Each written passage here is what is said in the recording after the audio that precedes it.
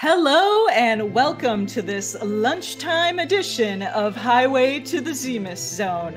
Today we have two great runners for you. We have Sheep Launcher versus Imperial Dragon, and this is a rematch of sorts. These two runners met in the first round where they had to complete an absolutely brutal, almost 3-hour seed rolled by our very own dear Scala Kitty.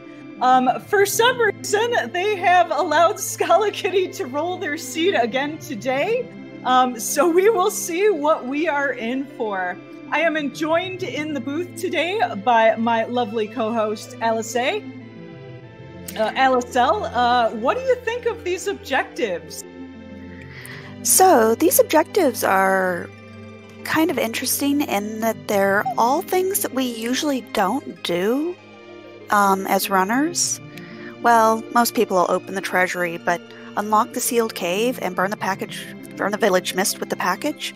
Not things you usually do, but yeah, required in this seed, and it is going to be a true key item hunt. Yeah, for sure. We are definitely going to have to get underground access, being that two of our objectives are underground.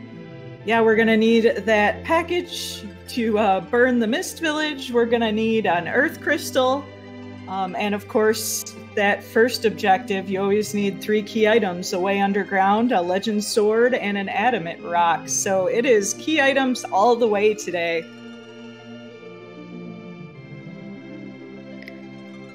And I know Chad is probably hoping for some trolley key item locations. Yeah, always. Always. We should be getting started pretty soon here.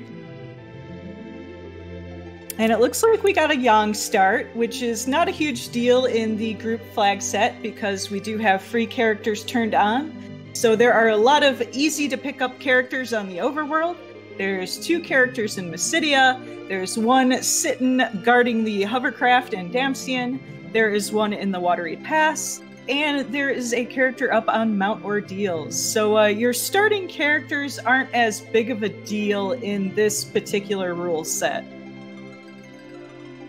Well, and if they can find a Darkness Crystal and a Tella, they can launch that Yang into the stratosphere level-wise. And it looks like we're getting started here, and we are pairing our Yang with a Dark Knight Cecil, and a trapdoor is giving us a Sand Ruby. So if you want even more character checks, this is your start.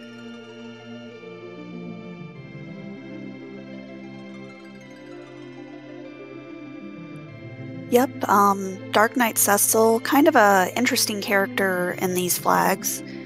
Vanilla agility is turned on, so as long as you have that Cecil in your party, he is going to be the one controlling your agility. Yeah, it makes him a figurative and literal double-edged sword. But then again, a Crystal Sword Cecil forgives most sins, so...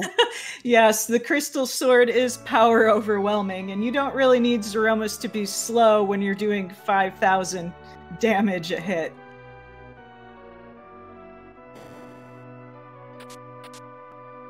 And it looks like we have a Rydia in the inn, guarded by a blue-robed figure. Could be a water hag, could be an alt gauntlet.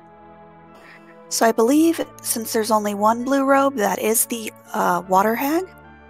Ah, yes, you would be correct. Which leaves the promise of a rude alt gauntlet somewhere else.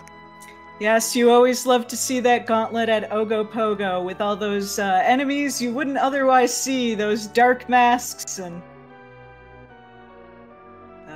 what is it? Zeromus's breath.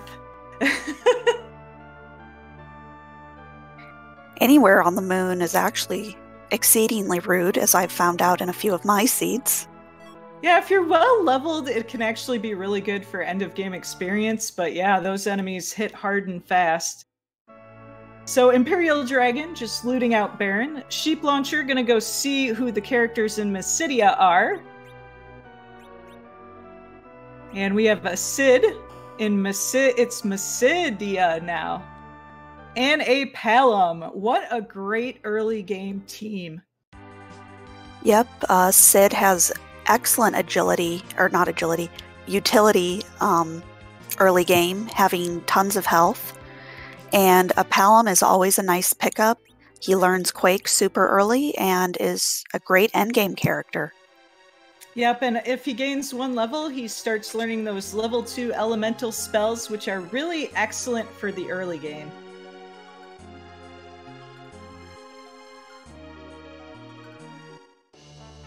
And Imperial Dragon, finding another Sid here in the Watery Pass, goes ahead and picks him up.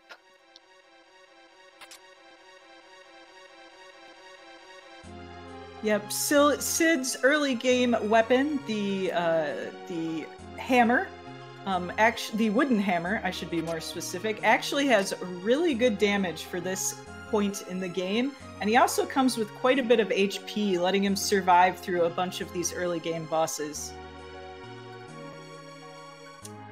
Our runners are looting out the Watery Pass. We do have the T Wildish flag on. The treasures in the Watery Pass have a slightly higher value, so you will find slightly better items here than, say, Baron or Damsian. Yep, and our runners did pick up a ninja sword from the waterfall. Very nice item if they find an edge.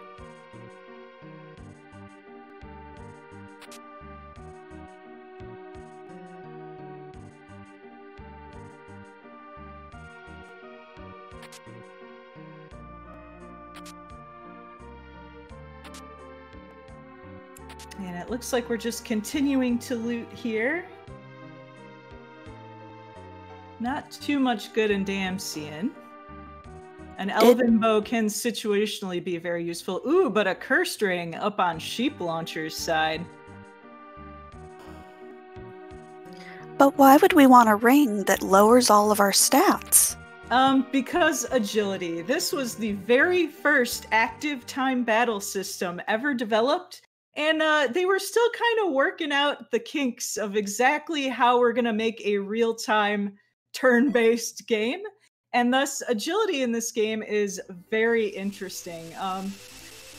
It would take me a while to explain all the maths, but the cursed ring lowers your agility by 10 points, which can be used to sneakily slow down your enemies compared to the rest of your party.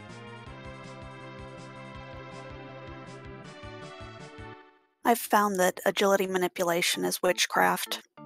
It is, but there are several items in the game that can raise or lower your agility, and they are all very useful for making bosses go slow and 4 out of 5 of your party members go fast. And as someone said in chat, let's see, that was Pyrelight. Oops, all Sids. That is our 3rd or 4th Sid on the overworld.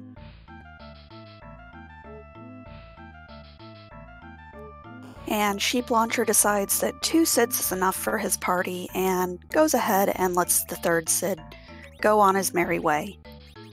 Yep, the recovery flag is turned off, so once you dismiss a character, they are gone for good. But it looks like we're going to get some progress with Sheep Launcher heading into the Antlion Cave. This contains one of the easiest bosses in the randomizer, and it is also quite dense in treasure chests, so it is a good place to pick up some gear. And as you can see, our runners are having a little bit of trouble with the T-Sparse on, as not finding a whole lot of treasure chests that are ready to be opened. Yep, we have sent through a small band of very careless pirates, and they have pre-looted about 60% of the treasure chests. At least that's my headcanon. And Imperial finding a cane here up on Mount Hobbs, guarded by a set of tentacles. Cane is a great pickup, has great endgame utility. That is for sure. We're packing some pretty good power right now, so this Octomam shouldn't be too much trouble. Of course, Octomam's gimmick is that the more you attack it, the slower it gets as it loses tentacles. I feel like that should be a gimmick for everything. I know, I sure get slower the more you hit me. Okay, that was funnier in my head. I was trying to make a joke about middle age. Middle age is rough, y'all. Oh, my body. Exactly.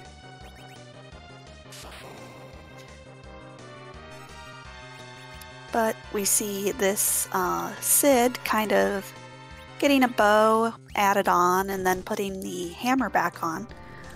Something that was obviously a feature and definitely not a glitch in Free Enterprise is when you equip a character with a ranged weapon, they are assigned the back row setting, and when you take that off, it's never removed. And it is time for leg. Our antlion boss is Rubicante. Even the Ice 1 on Palom here should do pretty good damage on this Rubicante. So this probably won't be bad. Meanwhile, Imperial Dragon beating that Octomam, picking up their cane and heading out. Of course, the real danger here is Rubicante's glare spell. Even in a low power spot like this, that's still gonna do some ouchies for sure.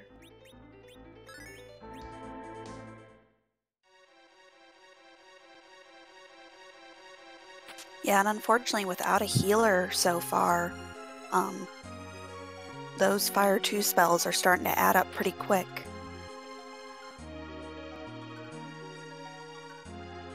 But gets through. And we'll see what our key item is today, or at least possible key item. A Blizzard Spear. Well, if you go up to Mount Hobbs and get that cane, that's going to be useful, but it is not progress. And unfortunately, the main boss that you'd like to use that Blizzard Spear on was the one who gave it to you. Yep, I guess guarding his greatest weakness today.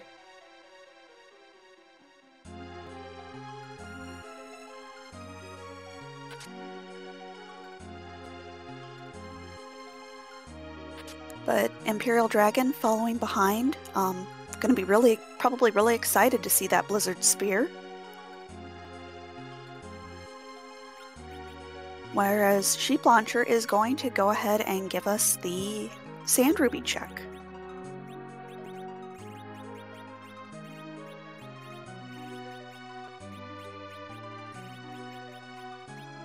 Oh, and that was so fast, I missed who was in the bed.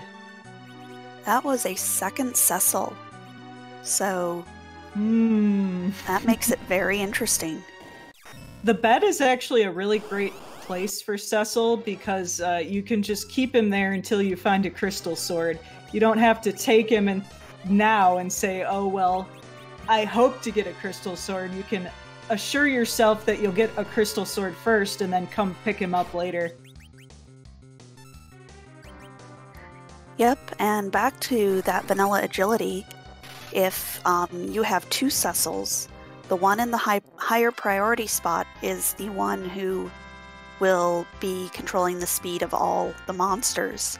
So you can level that second Cecil up as high as you would like.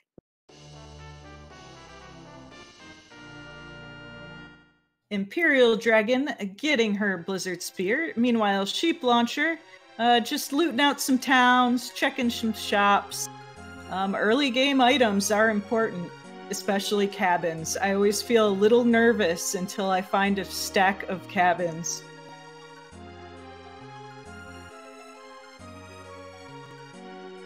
Also, speaking of cabins, finding cabins, and also the very important exit items, which function the same as the exit spell.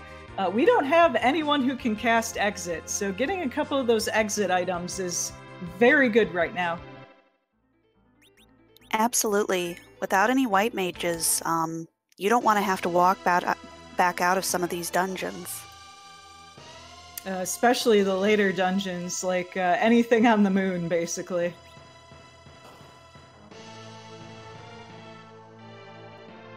I have definitely realized I don't have a way to quickly exit the moon before, and then had a slight panic.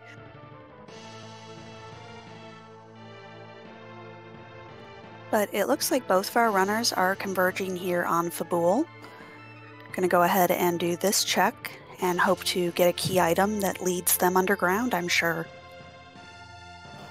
Yep, one nice thing about this fight is you get a free full heal both before and after the fight.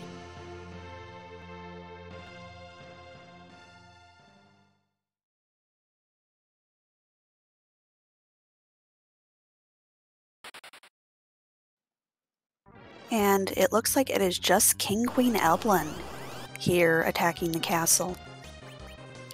Yep, they will literally burn themselves out after a while if you just leave them be, but sometimes it is faster to kill the king. If you kill the king, the queen will just give up and go away. But if you don't have high enough damage output to kill the king quickly, then it's just better to let them do their thing.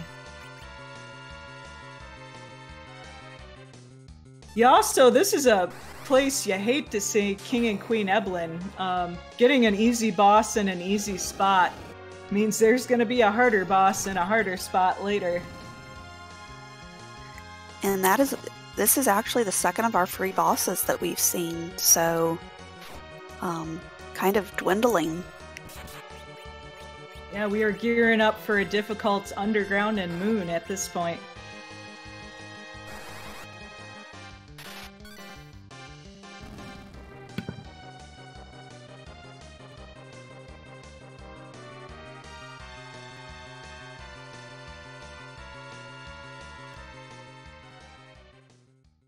And let's see what the King of Fabul has to give us today.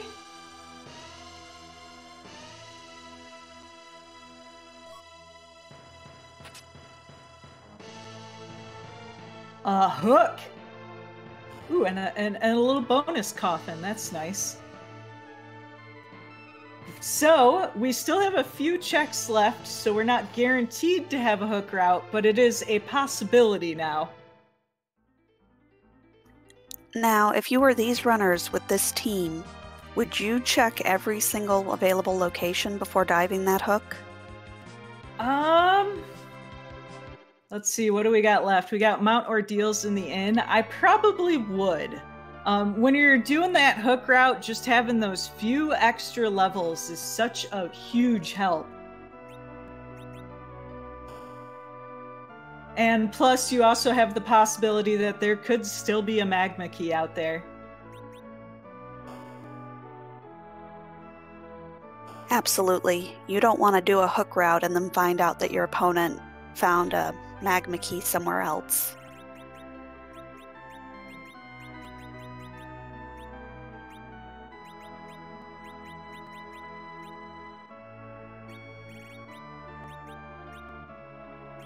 And Imperial trying to decide if it's worth it to sell that ninja shirt. Yeah, it is worth a lot of money, and the only person who can use it is Edge, and he already comes with a black belt, which is pretty good by itself.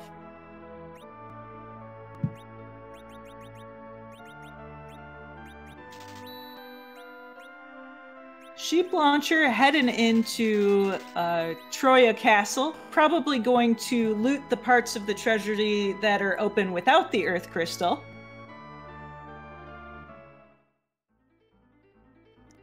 Does pull out a Lilith Rod, which will be great for that Palom. And a black belt, which will be great for that Yang.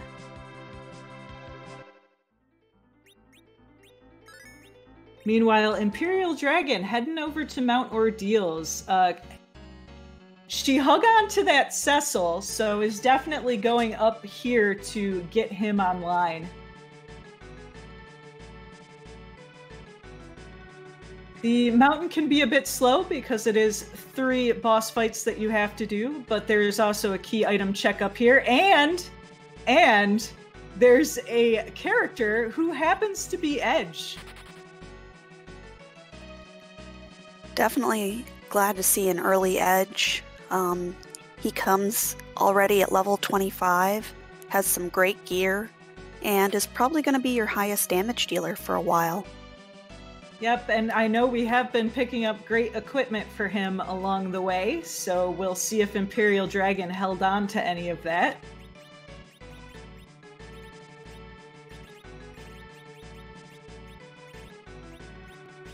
She did. We got a ninja sword and a mute knife, which does extra damage to mage-type bosses. Which is great for Ashura. It's great for the 2 Baron guards that cast Piggy and Small. It's great for exactly 1 phase of Element. It's good for the Magus sisters. Yeah, an Edge with a mute knife can do some serious work on those Magus sisters. But it looks like we have a Leviathan or a Leviathan. Edge doing some really good damage here, and I believe Imperial's Palom has lit too, so this should not be too hard of a fight. Yep, gonna go ahead and cast some lit 2 there, and I don't see this Danger Noodle surviving much longer. No, me neither. I'll be amazed if it survives this lit, and it did not. Ooh, finding Cure 3s over on Sheep Launcher's side. Given the fact we have not found a White Mage yet, that could be very important.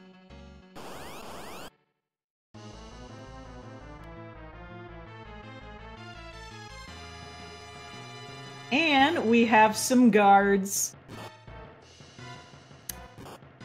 That is freebie number 3. I know. We are gearing up for a super rough moon. The more free bosses down here, the less free bosses on the moon.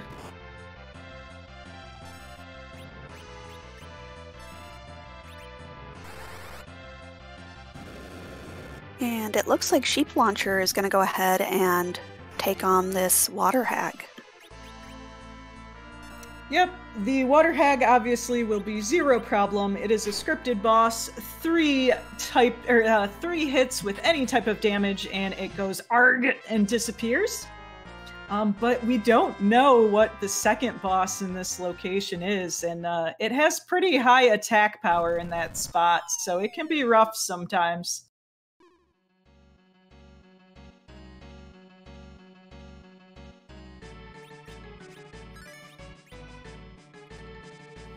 And we see Water Hag going down.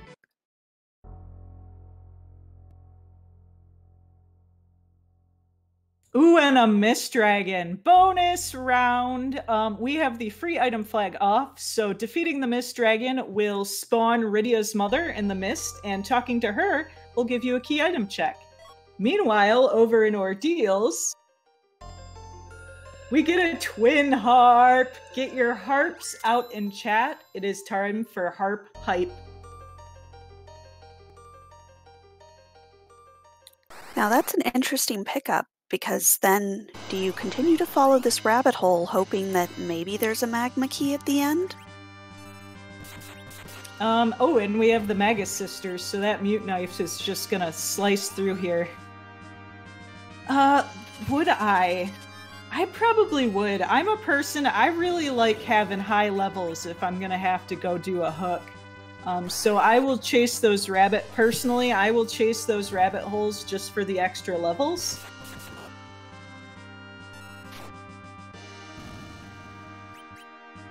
Though the sisters showing how dangerous they can be by confusing Edge. Get your own party to do their dirty work for them.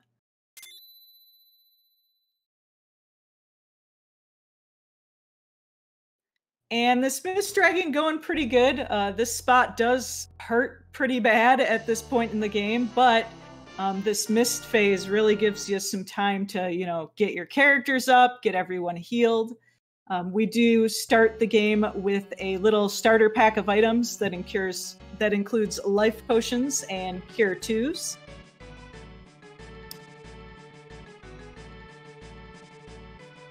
And funnily enough, this is one of the few bosses that Dark Knight Cecil can actually do some sort of work in. Except if he could stay alive. Exactly.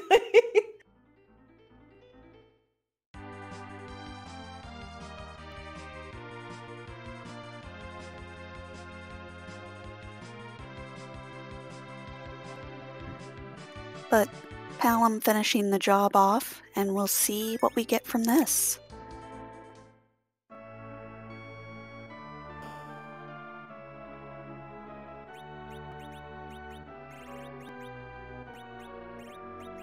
It is a pan. Yang gets the instrument of his own demise. I always love having the pan before I go underground because that means I'll only have to walk through the Sylph Cave once. Yep, there's nothing worse than having to do a triple dip of Fabul and a double dip of Sylph Cave. Imperial also finding those cure 3s in the Baron shop.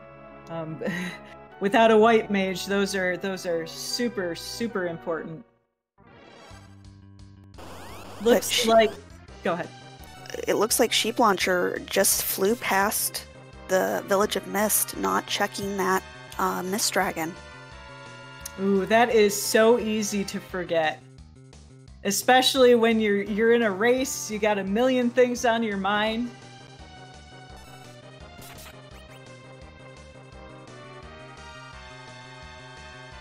We'll see if this is a routing choice or if he just straight up forgot. Nope, he's getting back in the airship, so this might just be a routing choice. But doesn't look like we're going to miss. Just shopping, I think.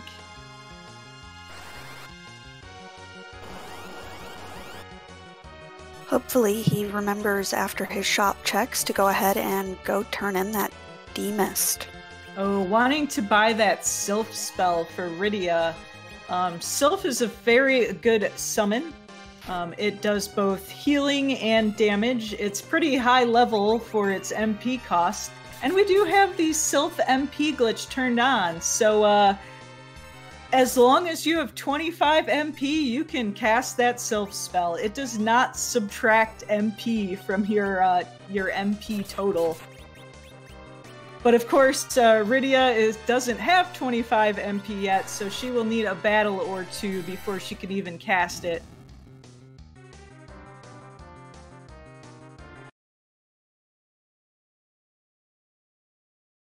Yes, and as Rexrel mentions, that glitch does not work if Rydia is the middle character. Huh, I didn't actually know that.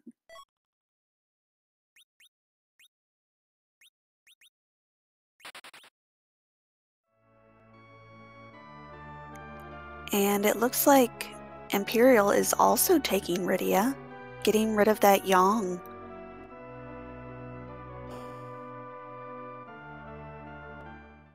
And it looks like Sheep Launcher might be going to the hook route without checking Mist Dragon. Oh no! It's so easy to forget!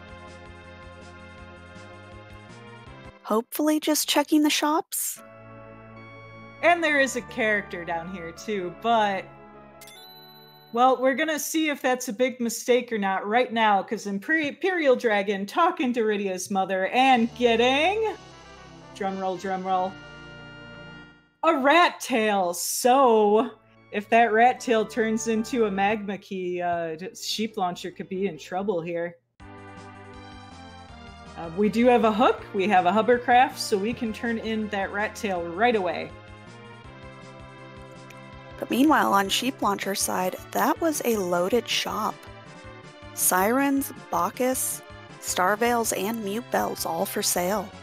Ooh, it's like the endgame experience grind starter pack.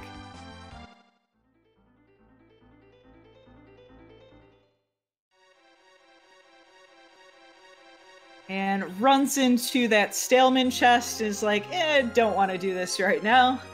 But now he knows where it is, so he can open every other treasure chest safely. And we get half of Objective 1 from our rat tail, which is the Legend Sword. So, Sheep Launcher for getting that Mist Dragon could be trouble, but it's too early to tell.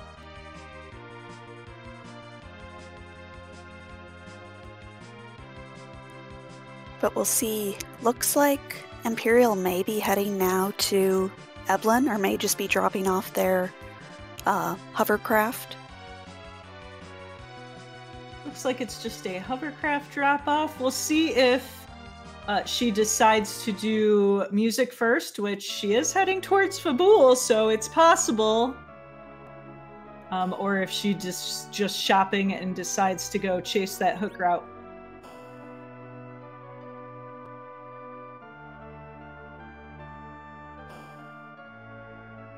Troya, yes. Location names are difficult. Fictional location names, doubly so. It's early, y'all. But we have a Rosa here in the hook route. Oh, our what first a sighting. relief. Yeah, our first sighting of a white mage. And a great white mage at that. Rosa's, aside from being an excellent archer who can actually do damage with appropriate arrows, Rosa's HP growth is much higher than the other available white mages, which makes her much more endgame viable. Now, her one disadvantage is she does learn some of those utility spells like Blink and Berserk later than the other white mages. But her her endgame HP growth is just worth it. And it looks like Imperial is heading towards the Dark Elf spot. Do you want to tell everyone why I'm so excited about this? Well, we figured that Edward's song that he plays is not so interesting. So, like many other things in the randomizer, we decided to change it up a little bit. So instead of the normal harp song, you will hear things like maybe Kefka's theme from Final Fantasy VI, or Radical Dreamers from Chrono Cross. Yep, one of my favorites is the Tetris theme. But I think we're going to be quiet here for a few minutes so that we can listen to some music.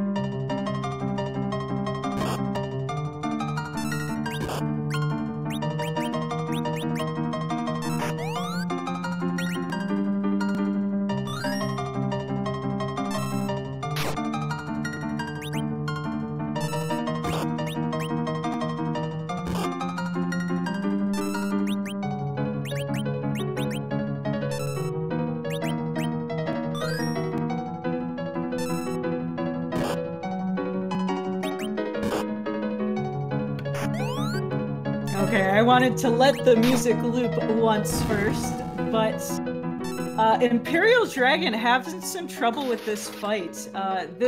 The Dark Elf spot has ridiculously high magic defense. And now we're frogs. But I was gonna say, and doing just regular attacks here will proc some virus counters, which are extremely nasty.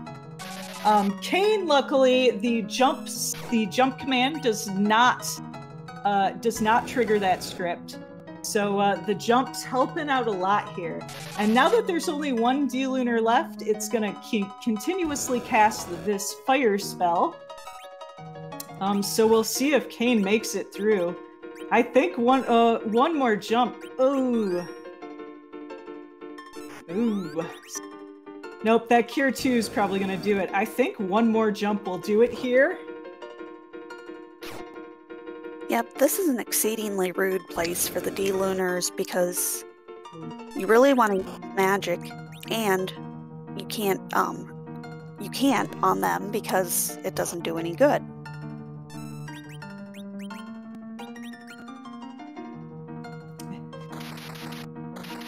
Oh, Kane's just barely hanging in there. Oh, but we get the frogs! So there is a backup strat. One thing that was interesting that we discovered during the randomizer process is that the D-Lunar's breath attack is in fact reflectable. And on top of that, D-Lunar is not immune to the frog status. Oh, but only when it's reflected from breath. You can't, it's complicated, but you can reflect the breath back and turn the dragon into a toad. But unfortunately, just a Stardust Rod. Yeah, not what Imperial Dragon was probably looking for, but it is a great item. And I do believe with that, we are locked into a hook route. I think someone has checked every possible key item location thus far. Little froggy running through the forest.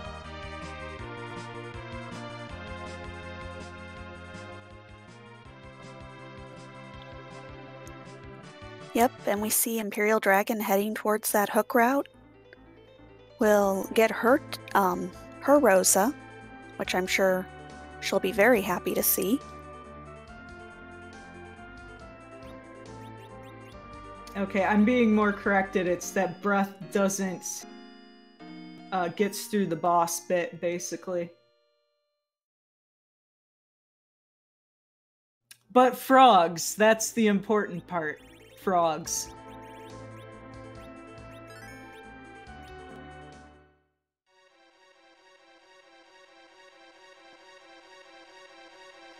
But while we had music, one interesting thing that happened on Sheep Launcher's side was he did drop that Cecil for the edge. And that might give him an edge because that vanilla agility anchoring can be quite brutal.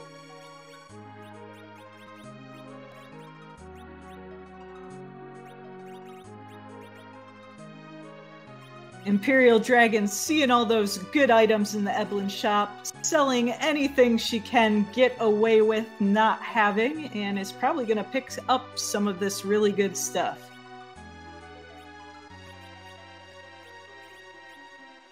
Sheep Launcher getting through ordeals.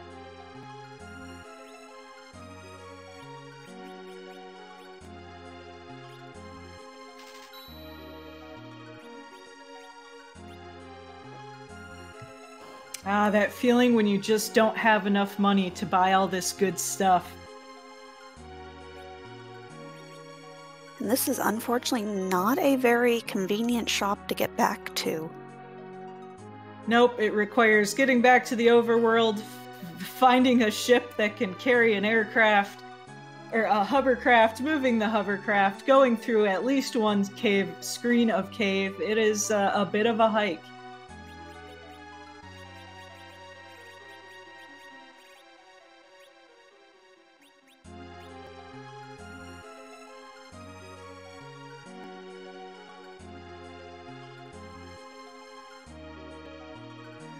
It looks like Sheep Launcher is going to give us a reprise of music. Which I don't think we mentioned, by the way, because a lot of people in chat knew it. It was Hopes and Dreams from the true ending of Undertale. Very good, a very good rendition of a very good song.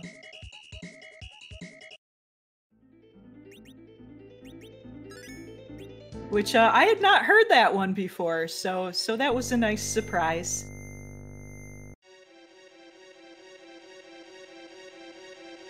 Imperial Dragon also running into the Staleman chest. Looks like we're gonna try to take him down here. Unfortunately, Cecil is still equipped with a silver staff. And I just don't think Edge and Kane have enough firepower here. Oh, got one down. That's a good start. But as we're finding out, one unfortunate thing about the Staleman is that they can punch you to sleep. I'm not exactly sure how that works, but they sure can do it. And Imperial getting the unfortunate news that Stalemen are immune to the coffins. Yeah, a surprising amount of the giant type enemies, so the Staleman and all the ogre type enemies are immune to coffins.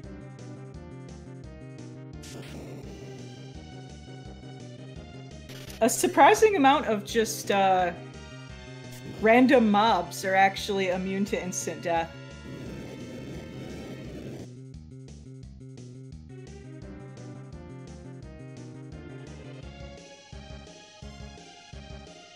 Ooh, and a dwarf axe. That can be very useful. The dwarf axe is a back row weapon, so it can be used to back row glitch characters that are otherwise difficult to back row glitch, such as Kane.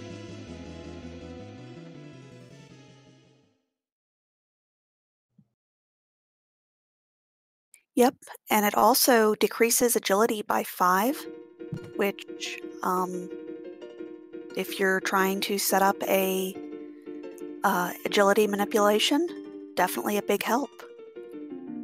Okay, and we will let y'all enjoy this reprise of Undertale here.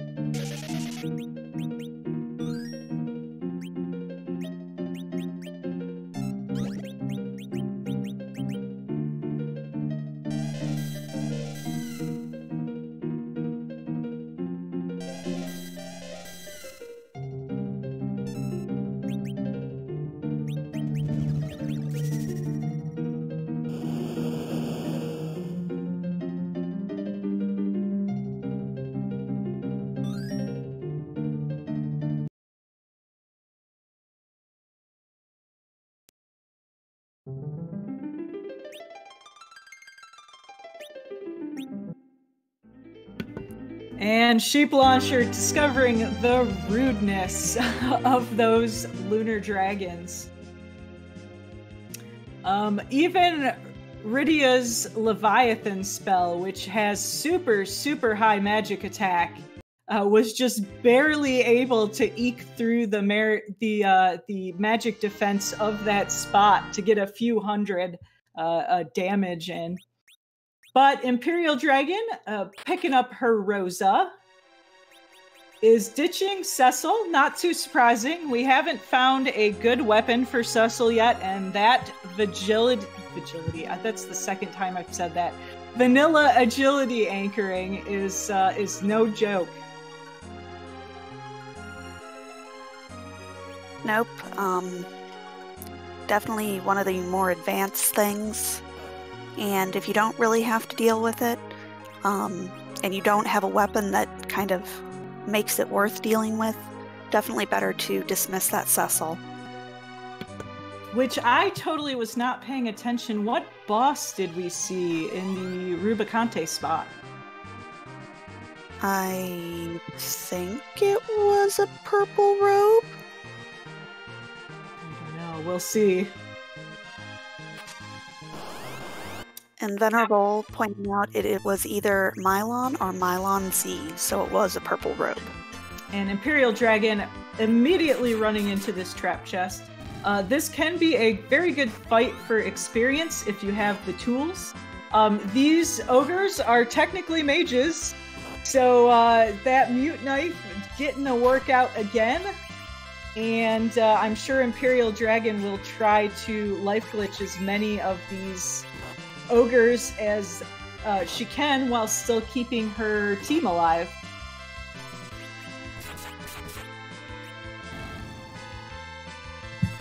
Unfortunately, these ogres having none of that. Yeah, but even if you don't get any life glitches off, this is still really good experience for this point in the game. It's just a super extra nice bonus if you can get even more experience on top of that. But yeah, these ogres being incredibly rude with their targeting.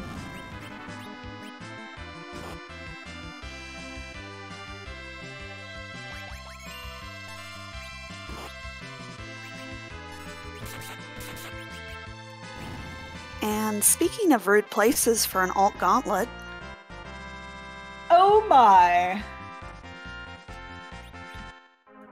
This egg is nice at least. We see a lot of eggs in this this randomizer because of our very favored egg grind, but we rarely see Lamia eggs. We mostly just see yellow dragon eggs.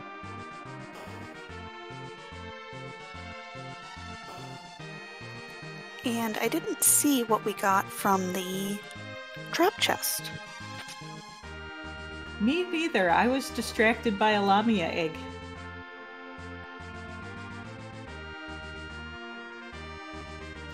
The other benefit of alt gauntlet here is you get a little bit of a grind.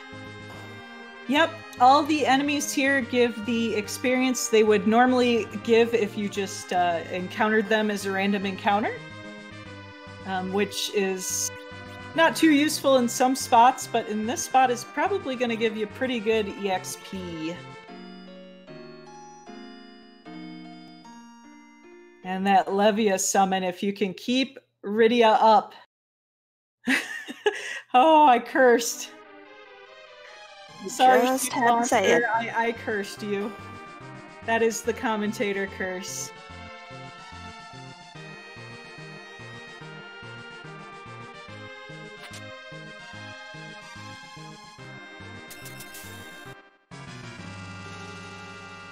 But Imperial Dragon about to get the awesome news about alt gauntlet. And unfortunately, this Mad Ogre is just being rude.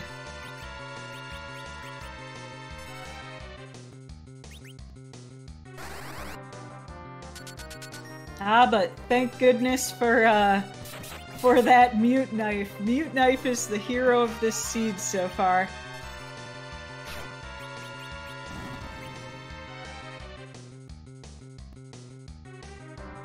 But the Salt Gauntlet, this is definitely where Imperial Dragon's few extra levels are really gonna help her out. She did a couple of more checks than Sheep Launcher did, has only a few more, but just those few levels are making the difference in this gauntlet here. Well, and that Kane definitely doing some work with his jump command.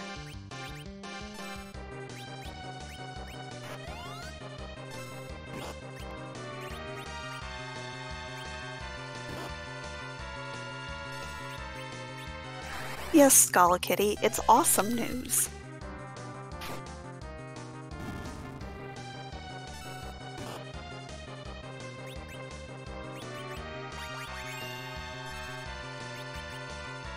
The purple bombs. Well, I love this alt gauntlet because you get to see all these interesting monster designs that normally get skipped in the randomizer. Yep, you see boss or monsters you haven't seen since you played vanilla as a kid. These purple balloon bombs have some really nice eyeshadow going on. Ooh, and unfortunately I think these explodes are going to be the end of Sheep Launcher here. They are bomb enemies. If they get bored, they will just start blowing up. Now I'm curious if those bomb enemies are vulnerable to reaction. I don't know. I'll be perfectly honest, I only recently learned about that. So I don't know if that's just the bombs on the moon or if that's every bomb type enemy.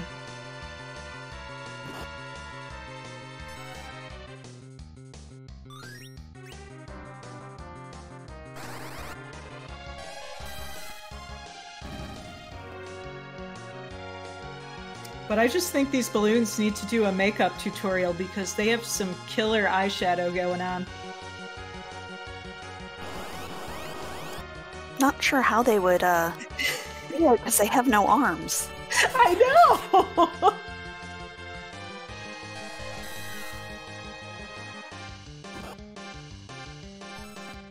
And we see the sorcerer with the blade men, the source of a very, very niche grind.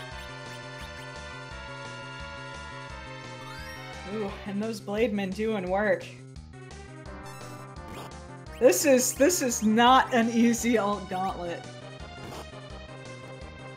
I thought it wouldn't be too bad, but I forgot that there's some pretty mean enemies in here. Sheep Launcher going back to doing those other checks. Probably still hoping there's a magma key out there so that he doesn't have to do that nasty, nasty gauntlet. He may actually be doing a Lamia grind here on Mount Ordeals. Oh yeah, because he went up here already. So, speaking of the Lamias, yes, their Siren at the top of the mountain will summon 2 Lamias, which are weak to fire. They're weak to cure because they're undead. And yeah, that's exactly what he's doing. This used to be a more popular grind, but I think it's been supplanted by other faster grinds. But in this case, it's the grind we have access to. And these give pretty good experience. I'm trying to... It's been so long, I don't exactly remember how much experience it is. It is about 5,000. Ooh, and things kind of pear-shaped. Oh, that sorcerer can summon a couple of different monsters. The green dragon is both the rarest and the hardest. Oh, broken. So close. Correct me if I'm wrong, but I believe that was the last fight, too. It was very close. I don't actually know if Imperial Dragon has coffins, but those summoner type enemies are not immune to instant death. Well, and it may be worth it to take a few fights and get Palom to quake. He is very close. He is, and that AoE damage, the super quick spell casting, that would help a lot here. Just the random encounters around this location actually give decent experience. The one negative is they're a little slow. But I think we've all done the grind of shame here in the Tower of Babel. At least once, yeah. So, Scala giving us the troll seed we were promised. If you're just joining us, these 2 runners met in the first group round, and Scala rolled them a 2.5-hour seed. And it looks like she is not making it easy for them again today. I am being corrected, a 2 hour and 45 minute-ish seed, so 15 minutes more than I thought. That doesn't make it better, that makes it worse.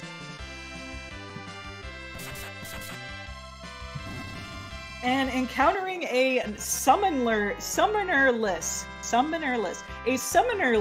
green dragon, which is great for experience, but also a little bit difficult, but getting through that just fine. And no quake yet, though, that I saw. Yep, only getting 1 level on Palom, but still that much closer.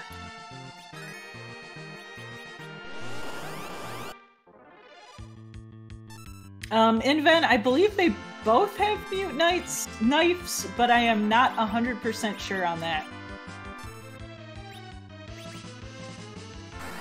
And getting another egg, who will likely be another dragon.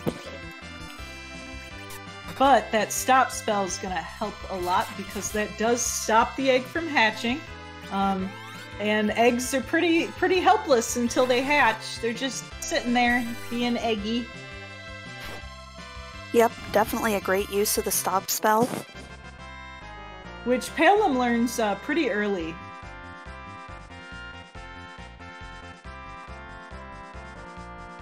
Yeah, 6 levels on Rosa there. She's going to be actually usable now.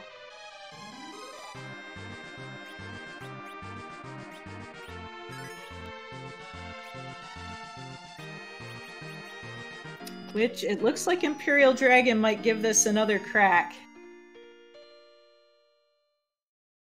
That was an unintentional egg pun, because I wasn't even talking about the eggs. I was talking about the Alt Gauntlet, but the Alt Gauntlet also starts with an egg, so it was still an egg pun. Egg. Yep, looks like she's comfortable with her levels, knows that she's got that Leviathan summon and has enough MP to cast it. Oh no, don't change out the mute knife. That's really good for those mad ogres. Random trivia! Did you know that in Japanese, the mad ogres are berserked ogres? That's why they have Bacchus wines as a stealable item. And also why they hit so hard, because they're berserked. They're angy. They... Yes, angy ogres. I love that.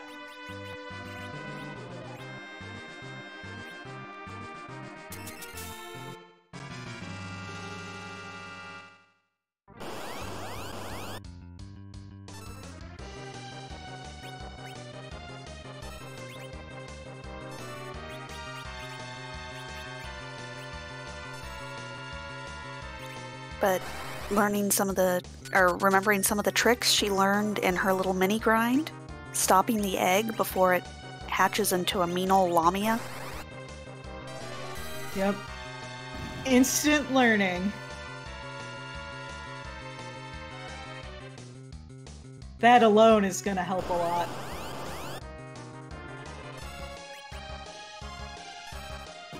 Now this is the one where the mute knife would actually be better.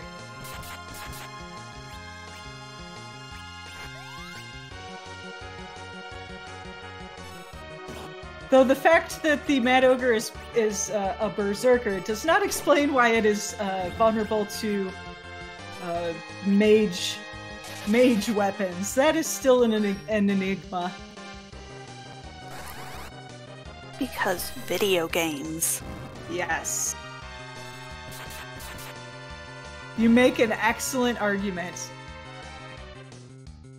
Yeah, and just those couple of extra levels, stopping that egg, this is going up much better for Imperial Dragon. Oh, Ninja Debugger with a really great lore explanation. They're mages because they cast Berserk on themselves. Yeah, I buy it.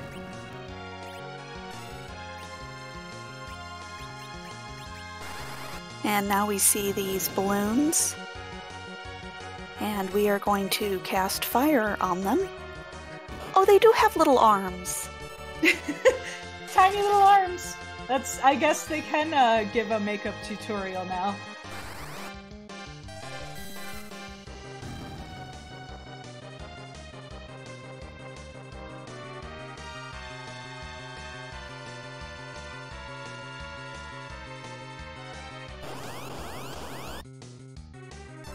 And Sheep Launcher has entered his alt gauntlet.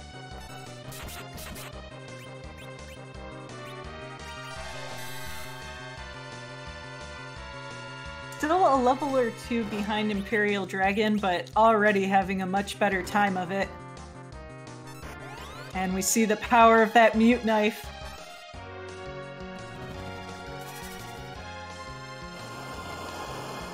And Rydia has enough HP now to survive a few attacks, so she can actually survive long enough to summon a sea serpent.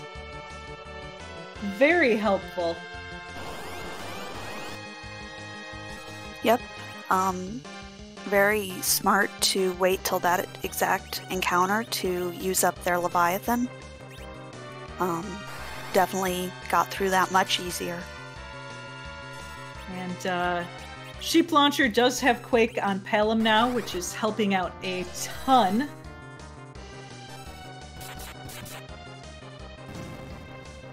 So both our runners looking much, much better on this fight.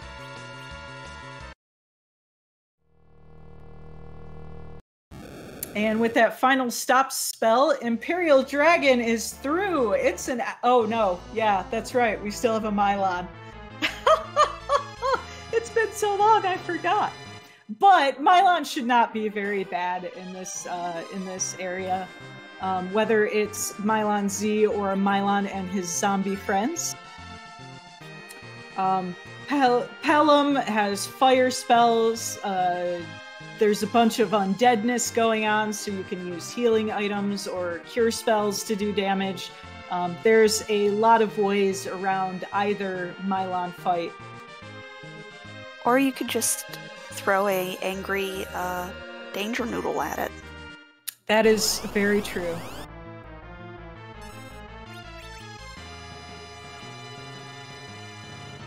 Yep, and I think Mylon Z is actually... Yeah, I won't say that. That's not necessarily true, but yeah, you can cast fire, you can heal him for damage, you can just bop him on the head with some weapons. There's a lot of way around here. Or, like you suggested, we can just summon all the raging powers of the ocean itself, if Rydia can stand up that long. Did cast Quake, though. Funny thing, Mylon Z is a flying enemy. Yep, I like to imagine he's hovering just like a few millimeters off the ground so that he's technically flying.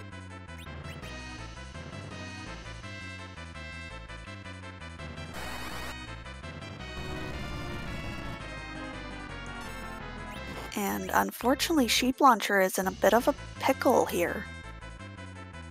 Oh, was doing so well too.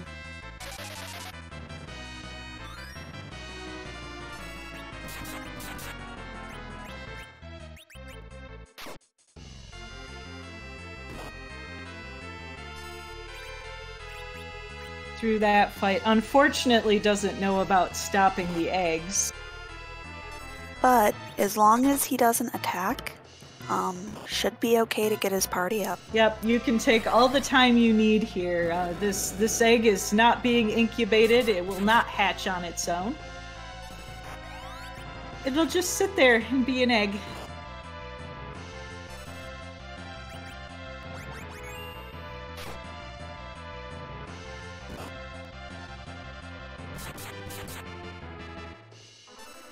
And Mylon, unfortunately knowing who can deal the big damage to him, has taken out both the small children.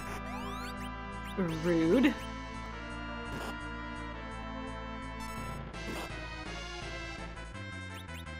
Because in the Final Fantasy IV world, it is the small children that have the ultimate power.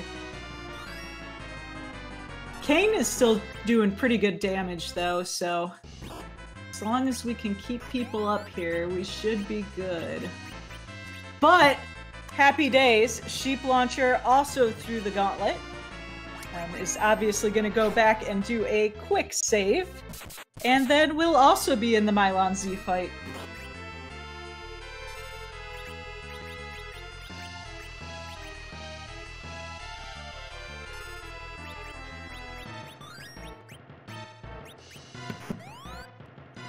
And Imperial Dragon getting the rare damaged by poison message popping up.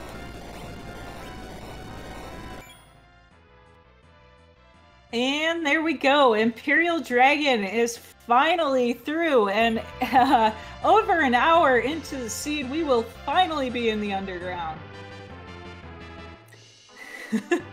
You know that Scala rolled a difficult one when we're an hour in and we don't have a single objective completed.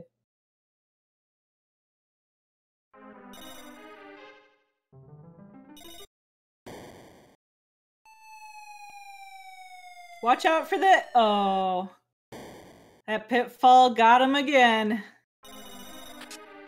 She should just jump over it. I know.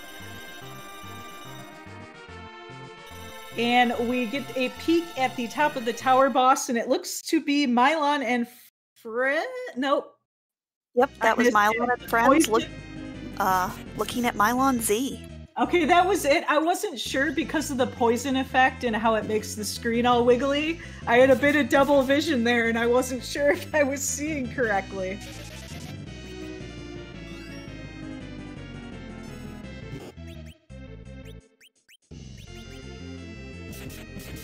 So thanks for catching that.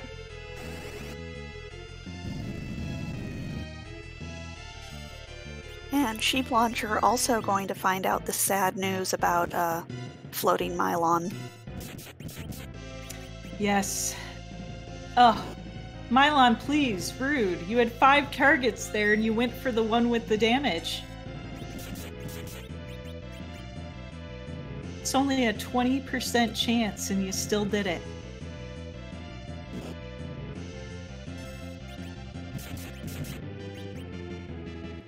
And it looks like we found some illusions here in this shop. A nice item for when you're fighting a physical attacker. Yeah, especially if you have a physical attacker on the moon, those blink spells and those illusions are pretty much required. Which, man, we have not seen any of the hard bosses. So you think about all the bosses we've seen so far and how many we have to go. We still haven't seen Vivalis, we haven't seen Golbez, we haven't seen Ogopogo, we haven't seen Wyvern. Haven't seen Evil Wall, haven't seen Kainatsu. I know, this is gonna be... Oh, and we had a job dwarf check, Industrial Something Specialist. Thank you, Fluffy Fluffy Mittens, an Industrial Relations Specialist.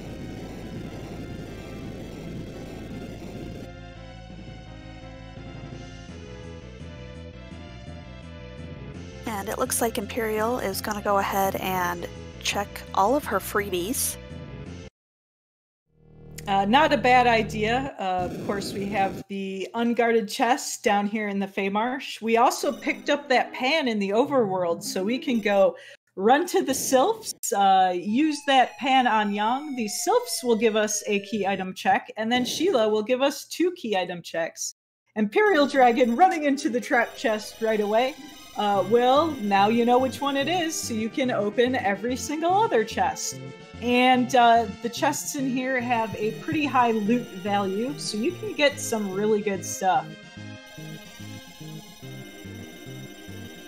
Oh my gosh, the flashing effects. I'm sorry, I literally have to look away from the screen for a minute, so I'm gonna leave it to you. So both of our runners have made it underground. Sheep Launcher is getting in his Falcon. Okay, it looks like it's better now. I'm really sensitive to the flash effects, which one nice thing about this randomizer, which I have to plug every time I commentate, there's a quality of life feature. You can turn the flashing effects off, and that makes me so happy. Yep, it's a great little feature that Board put in for us, and just super great for anybody who's photosensitive. Yeah, and it is race legal. Yep, it doesn't affect the timing in any way. And I am thankful for it because I am one of those people. I don't have severe reactions, but I do get those flashing effects make me nauseous. So I use the ever since it became a feature, I've used that turn flashes off every time. And our free item is a pink tail. It's not progress, and we have adamant armors are turned off for the group rounds. So you will not get an adamant armor from turning in the pink tail, but you will get a top tier item. The tier 7 items, which are the best items in the game. Randomly selected, but if it's something your party can use, it can be very useful.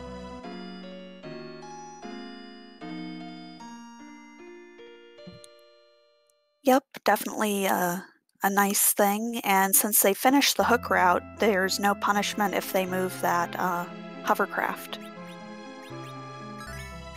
Yep. And we'll see if Imperial Dragon peeks the bosses down here, or Sheep Launcher, because they're basically in the same spot. Or if, yep, looks like we're going to get a preview of the bosses down here. Always exciting. And we have a Dark Knight Cecil. Ooh, that's going to do some damage. Imperial Dragon trying it out. I feel like... I'm trying to remember if this is... Well, we're just going to see. Yeah, that's an ouchies. I thought that was going to be an ouchies, and it was an ouchies. And then the other one was Mom Bomb, I believe? Yep, Mom Bomb also... not fun down here. Yeah, for sure. So once again, we saw all those easy bosses early, and now that's sort of coming home to roost. We're seeing all these difficult bosses in the difficult spots. But we do have a few more free checks first, and those are from the Sylphs and from Sheila. And now, yep, go ahead. I was going to say, now technically, we could get all 3 of our necessary key items right here. That is 100% true.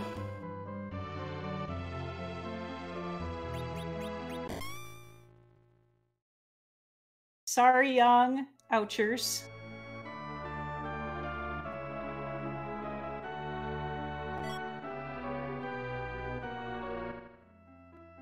And the Sylph's giving us a Luca key. That is not super helpful because, if you don't know, for this round, we have the Dwarf Castle Warp glitch turned on. Actually, it is very super helpful, as that is our 4th objective. You are right. It's been a full hour, and I have a terrible short-term memory. You are right. It is an objective item. I was so wrong. Thank you for correcting me. Now, if I have commentary cursed our runners by all 3 of the key items being here, I expect cookies in payment.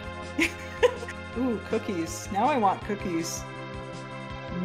What's your favorite kind of cookie? I would say...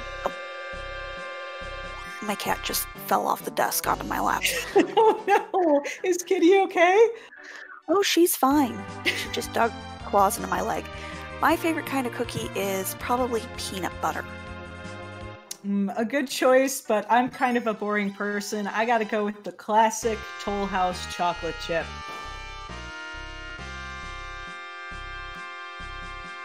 Those are also excellent. Princess Luca being extremely rude and snuggling herself in that hallway to keep us from visiting her father. Ooh, there's some very heated debate about raisins and cookies in chat right now. Oh, she finally remembered the Mist Dragon. Yay! And he will get his legend sword very shortly. That's gotta make you feel behind, though. When you're like, oh, I forgot this check forever ago. And Plague. This is not too bad of a boss for this spot. There are several ways around his count spell. If you're super fast and can get some sort of reflect on one of your characters before the count spell, he will get very confused and just use the count spell forever, refreshing it every time. There is the Death and Resurrection strat, which it looks like that is what Imperial Dragon is doing. When you kill a character, the count goes away, you revive them, and the count is not there anymore. Plague gets very angry about this and recasts count, refreshing the timer. And that pink tail giving us an Avenger. Ooh. We do have a cane, so that is useful.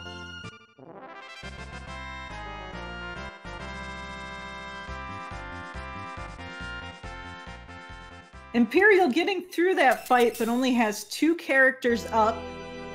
Could get a 3rd character here, depending on who we see come through the door at the dramatically correct moment.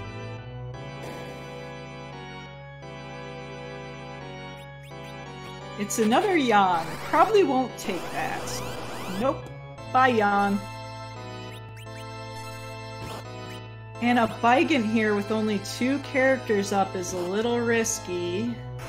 This spot doesn't have much HP, but those arms are pretty fast. We'll see if... Oh, and I should be looking at Sheila right now. We have an Adamant. And an Edge. Samune.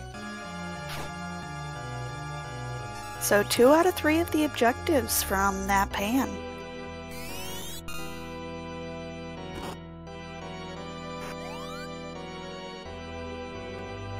Ooh, and Imperial's a little sketchy on this Baigan here.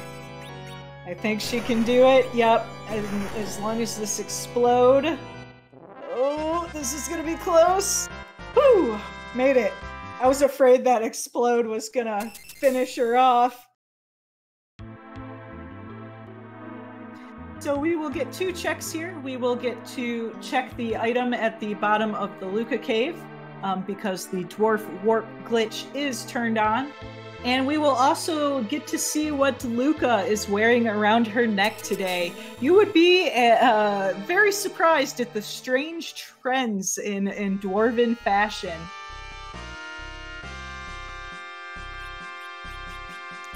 I always like it when she has a giant holy sword around her neck. I think when it's one of the tails, it's kind of icky. Like, ew, just wearing a tail. It's gotta be slimy. That thing has not been connected to an animal for a while. A darkness crystal! Hoo boy! Well, that is definitely required. Yep, that gives us a way to Threemus, at the very least. And don't... Oh, yep. I was about to say something, but it was factually incorrect, so I stopped myself at the last moment. And she bopped through that text box so fast I missed it. Did you catch it? It was a Baron key. Ooh.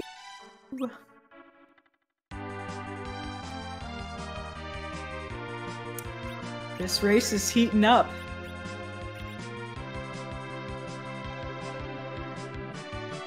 And with that, I believe we have 2 out of 3, or 2 of our objectives completed on Sheep Launcher's side. Yep, he's probably gonna go forge that sword to well, he did already. Forge that sword to complete objective 1. Unlocked to complete objective 4. So now we're just looking for either an earth crystal or a package. And there are a lot of places those could be. We have, of course, know where we have a darkness crystal, so the package or the earth crystal could be anywhere on the moon. We got the 5 altars and the Bahamut spot up there. We still have the top of the tower open to us. We just got that Baron key that opens up 2 key item checks. One for the false throne, the false king at the top of Baron Castle, and the other the true king at the bottom of Baron Basement. So we got a lot of ground to cover right now.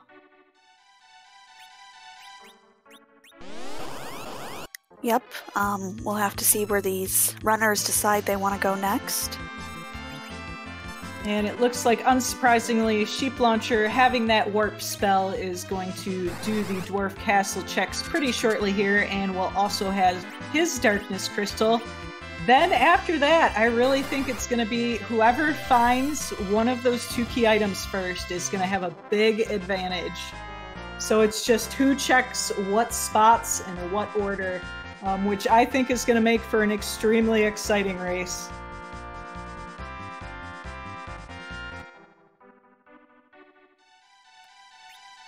Now, where would you go next if you were these runners? I would probably go to the moon. I know we still have the 2 well, no, I'd probably do Baron because it's 2 checks. The first check does take a little bit of time, but it's not particularly difficult at this point because our characters are leveled so high. And Odin's not a particularly long check either. At least peek in and see if that Odin spot is something you could think you can do at this point. What would you do?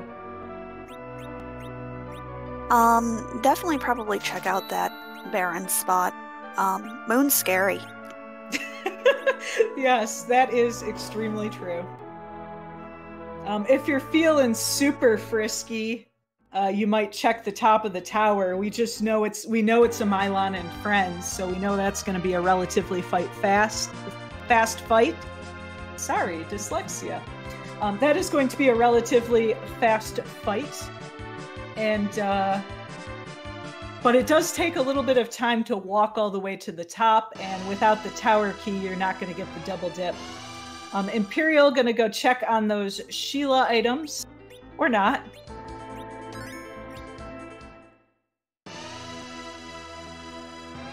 Imperial going to go check on those Sheila items.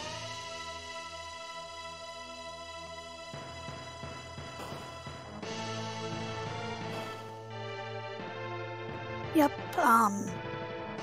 may have just saved outside so that if it's trash, don't have to walk down the tower. That's exactly it. It was just really funny timing. But she's going to get her adamant, which means she's going to be forging her sword pretty shortly here. Oh, she forgot to put the pan in. We know that's not going to be a big deal. But I think just got super excited when she saw the adamant there. But it's just a pink tail. The Avenger's nice, but it's in no way required, so... Oh, did she trade pan? Yep, she did. Okay. I was wrong. I'm a professional! I'm not actually a professional.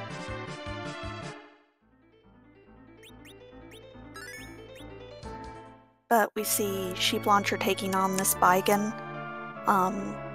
Manages to get Quake off, which just takes Baigan down straight off. Yep, that was a much faster Baigan fight. Due in largely to the fact that he didn't lose as many characters in the first fight.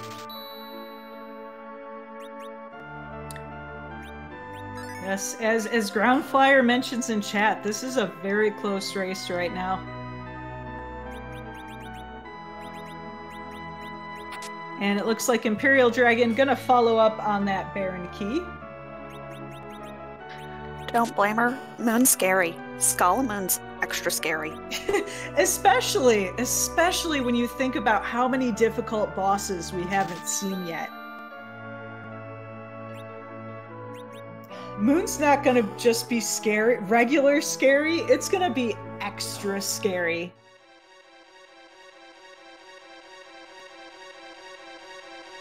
We're gonna need some illusions, because, man, we haven't seen Antlion.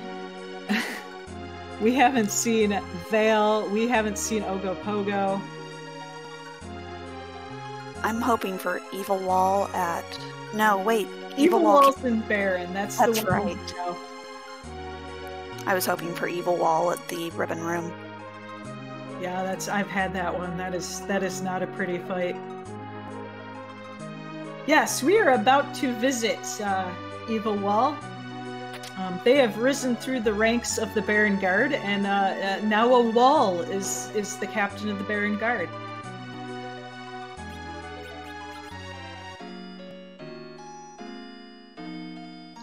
But Evil Wall gonna get the bad news that when a Quake versus Wall, Quake usually wins. Very true.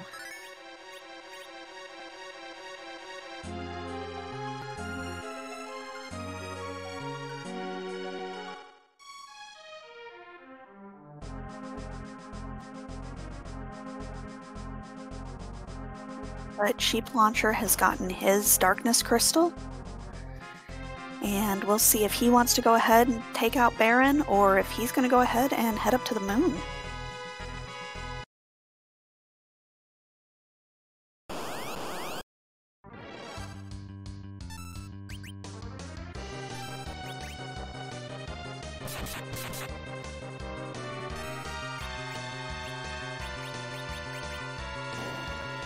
Yeah, and at these levels, this Evil Wall should be no problem at all.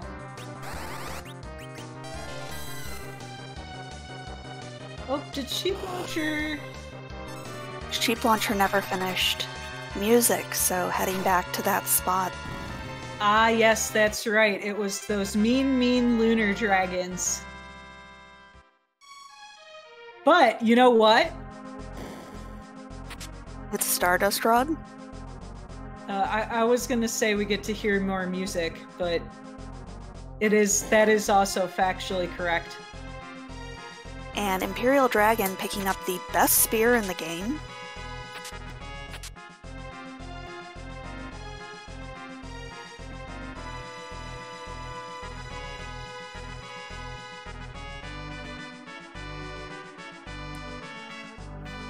And looks like... Oh, is going to go ahead and take on the king first before checking out that Odin spot. Yep, so who is the false king of Baron today? Baron has been overtaken by a Vavelis. The king of Baron is now a queen of Baron. And it is tornado time. Luckily, we have a cane, so this fight is going to be way easier than it would be otherwise. And we are quite well leveled, so Vale can definitely cause some trouble, but I don't think she'll be causing as much trouble today. But we see that virus spell miss when Vavelis is in her tornado form. Her magic defense and magic evade go sky high. But we have a Kane who can do a little twirl and take her out of that form. And she's gone. Yep. Unfortunately, the Queen of Baron is no more.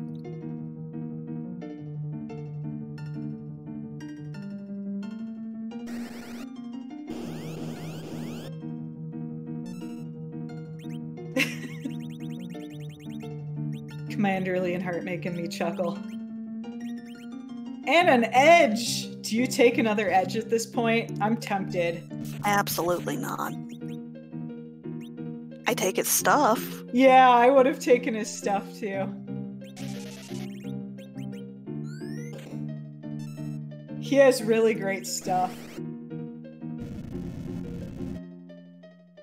But that black belt looks great on anybody. Absolutely. Sheep Launcher discovering how high the magic defense is here.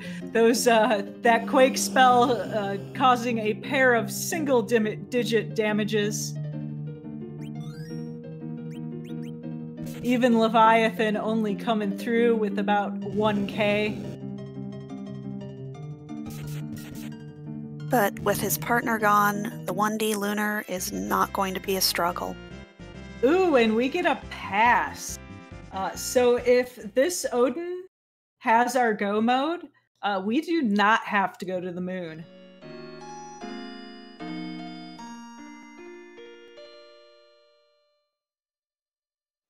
Yep, and even if our objectives are found on the moon, since everything has to come back down to Earth, we should not have to do the lunar walk. Yep, you are always happy to see that pass.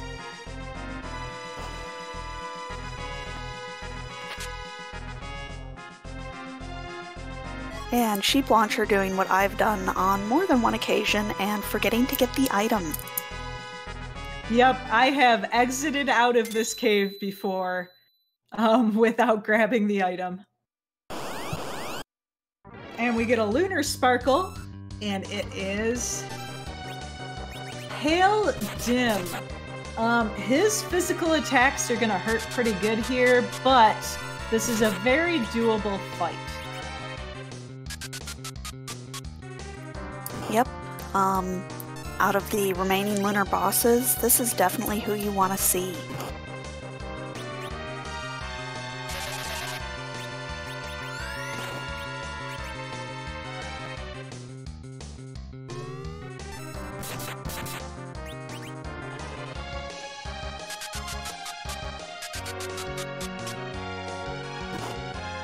Reflecting the Slow. That's interesting. I don't think I've seen anyone do that before. Looks like Imperial Dragon wants to go ahead and reflect spells onto this Pale Dim. Yeah, because he does do the... He has a magic counter, but remind me what it is. I know it's really nasty for Quake. Yeah, Or maybe he casts Quake if you do something to him. I know he doesn't like summons either. I just always remember you want to mostly do physical attacks on him. Ah, Quake is the summon counter. So we will not be seeing Leviathan today. At least not without a float first.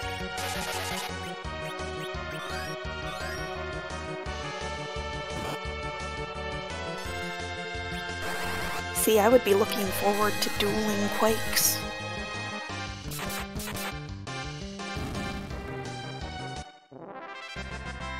But with that last hit, Imperial Dragon has taken down this Pale Dim.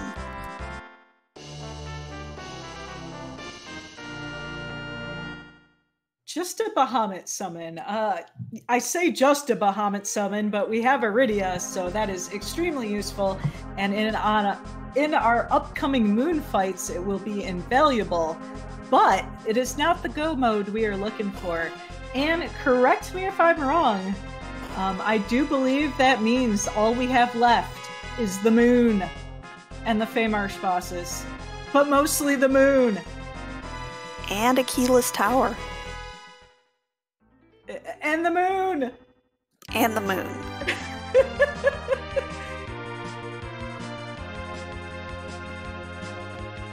You know it's gonna be Keyless Tower now.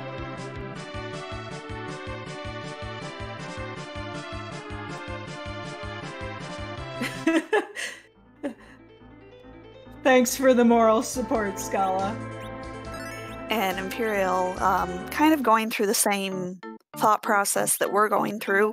Well, what's left? Well, what do I really want to do?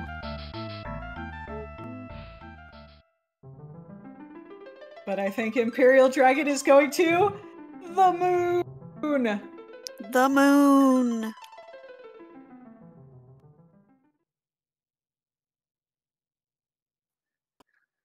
Now, where would you go on the moon? Oh, I'm one of those people who always does the value cave first. I always go straight to Cave Bahamut, but that's just my personal routing.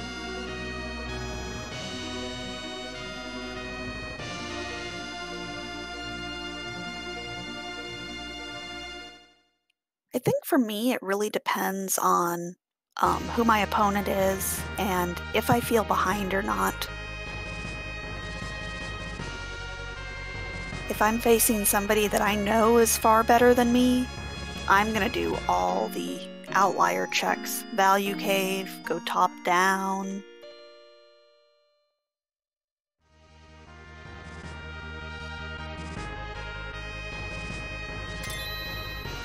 And Sheep Launcher also not wanting that edge.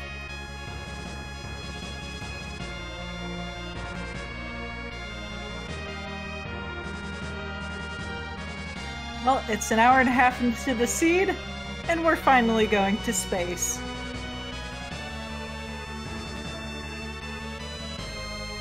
Imperial gonna do a quick check, see what the cute little bunnies have for sale today.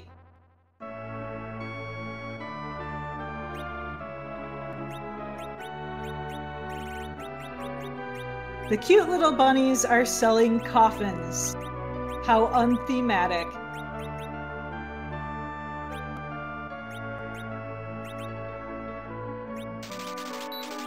So really, it is now the hunt for Go mode. A package will get us into Go mode. A Earth Crystal will get us into Go mode. Who is gonna find one of those items first? It is up in the air. This is an extremely close race, and it is anybody's game at this time. Absolutely. And since there are two ways to finish the seed, both runners could take a different route and still get to Zeromus around the same time. Yeah, I have a feeling this is going to be a fun finish.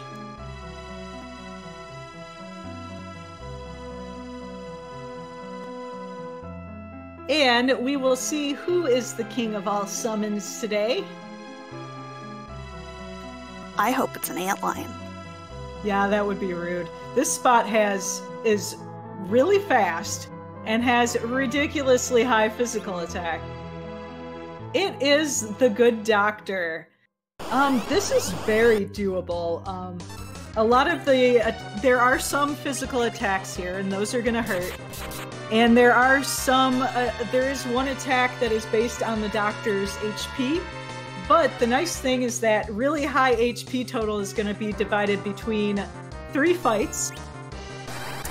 And a lot of the attacks are either status stuff, just making you poisoned, making you unpoisoned. I don't know, he's really weird. Or they're based on your HP. So this is an extremely doable fight. Yep. He is really not a threat here. Of all the fights that we have left that could have been here, this is one of the easier ones for sure.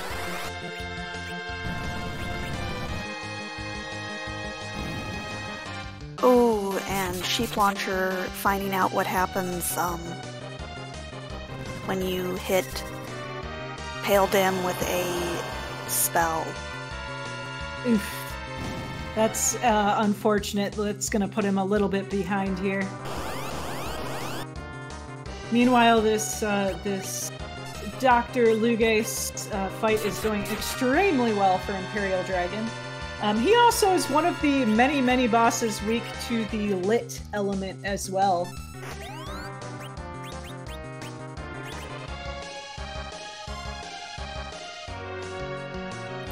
Yep. Or just throwing Leviathan at him. That works too. He has other fun weaknesses. His final form here is technically a machine type, so hammers do extra damage. Which I think canonically makes it so that Dr. Luge is a robot who made another robot.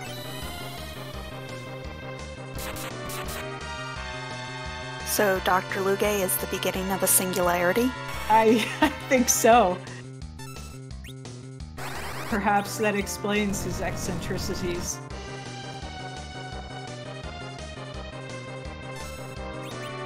That's a scary thought. I'm not gonna dwell on that very long.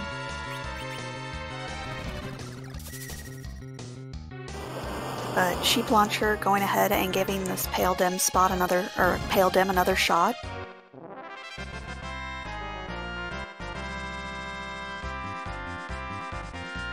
And we are through the doctor. So let's see what we get. Is it go mode? It is not go mode. It is just a very durable helmet made of glass. I don't understand that. But knowing what bosses we have left, that glass hat can come in can be seriously helpful. Yep, the glass hat, all joking aside, the glass hat or the glass mask in later versions has extremely high physical defense. So if we find an antlion, if we want to take on that mom bomb in the Feymarsh, and ooh, quaked again. Sheep Launcher unfortunately getting first-hand experience for that of that summon counter. And looks like is going to give up for the time being. And we know that that's probably the best idea, as it is only a Bahamut summon and not progression. Yep. Oh, maybe gonna take the Cecil? Yes, Sheep Launcher is gonna take the Cecil. We did get that Excalibur from forging the Legend Sword with the Adamant. So this is not a terrible move here. By Kevin, who is actually Sid. And meanwhile, on the Lunar Throne, we also have a Cecil. Imperial Dragon has been quick to ditch the Cecils thus far. Is she going to keep this one and use the Excalibur, or just going to chuck him again? And chucked.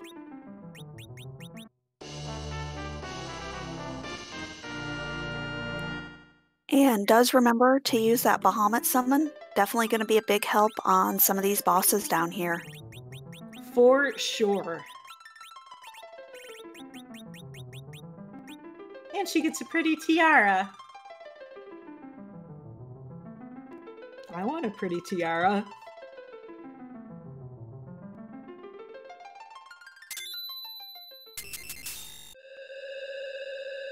Yeah, I don't actually know what Sheep's naming theme is, so if anyone can clue me in on that, that'd be awesome.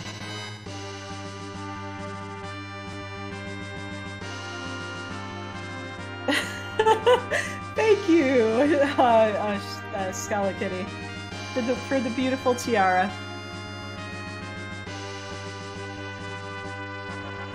But it looks like Imperial Dragon is going to go with the more dense item checks and starts heading straight down. Yep. Are you a start at the top and go down, or start at the bottom and go up person? Depends on if I feel behind. If I feel like I played well, I'll start at the bottom, but if I feel like I'm behind and I need a gamble, I'll start at the top. Yeah, me too, especially when I'm one item away. That's the wrong one. I do that one all the time. I'm feeling Imperial on that because that's probably my most common wrong door. Sometimes you're just on muscle memory and then all of a sudden you're like, I don't know where I am. I know.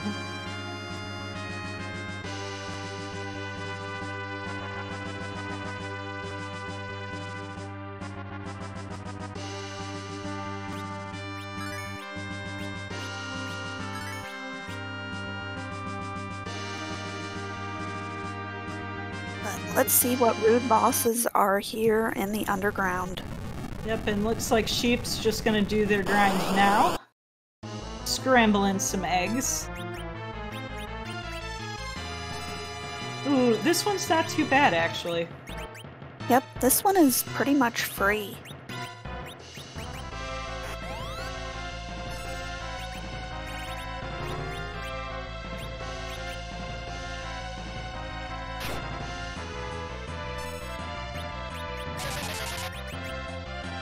Yes, I do think Bahamut's going to be hitting themselves really quick here.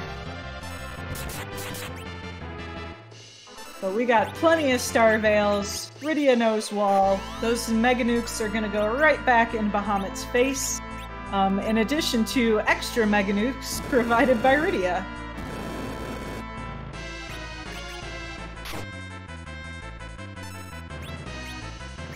And we see some max damage there.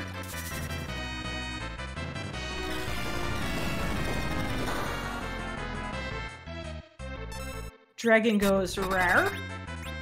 And 7,000's nothing to scoff at either.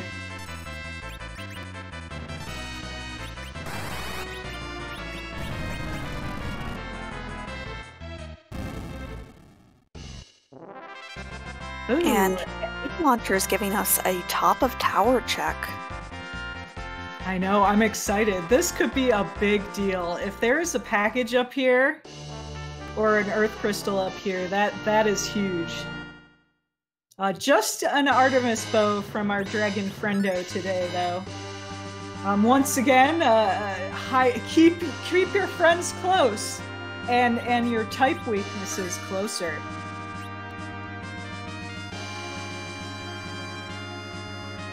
The Artemis bow being super effective against dragons.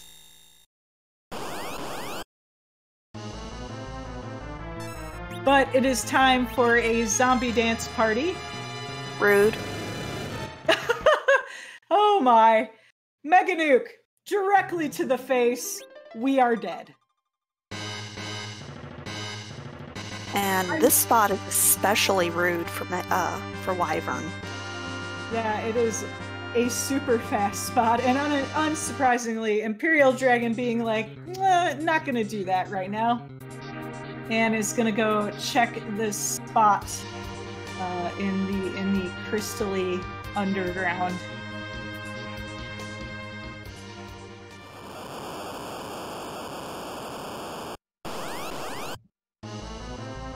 And what do we got? Dark Imps. Now, normally Dark Imps not too bad, but they are gonna hurt. But we have Coffins. And Coffins are great. And we have life potions to get double the experience.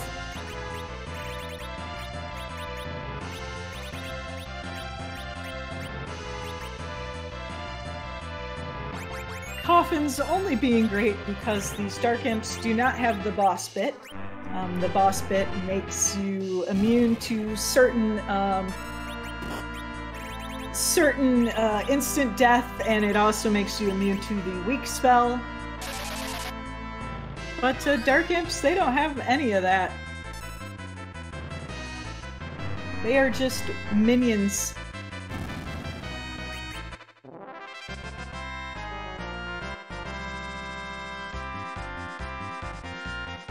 And with that, we see a bunch of levels on all of her characters. And the Dark Imps are down. And just a white shirt, so still no go mode. But we're gonna see what Sheep Launcher gets. And a Murasame, so still no go mode. Where's the go mode? It's probably behind Wyvern.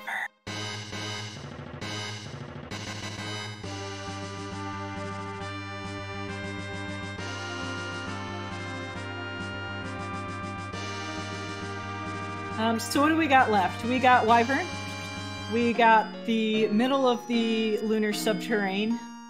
We got the top of the lunar subterrane. We got the two Feymarsh bosses. And is there anything else? I think that's it. I think that's it.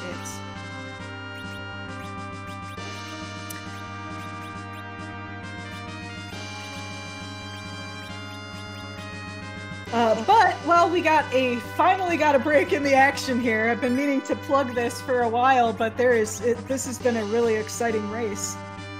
There are 3 other races today. This is only the first of 4 total races. Oh, and I'm not going to get a chance to plug that because we're going right back into Wyvern. We have completely rearranged our agility.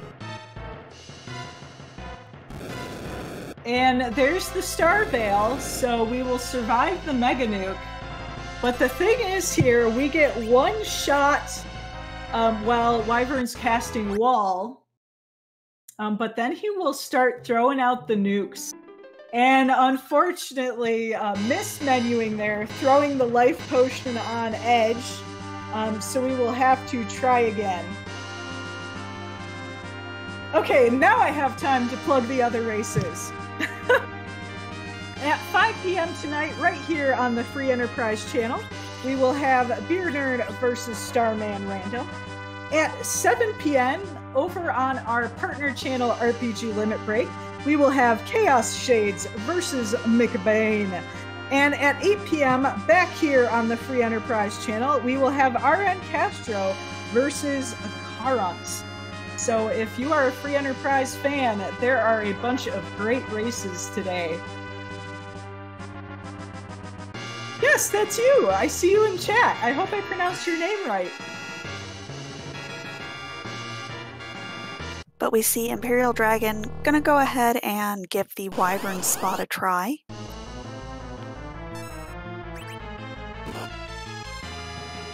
And Odin. Ooh, still not easy.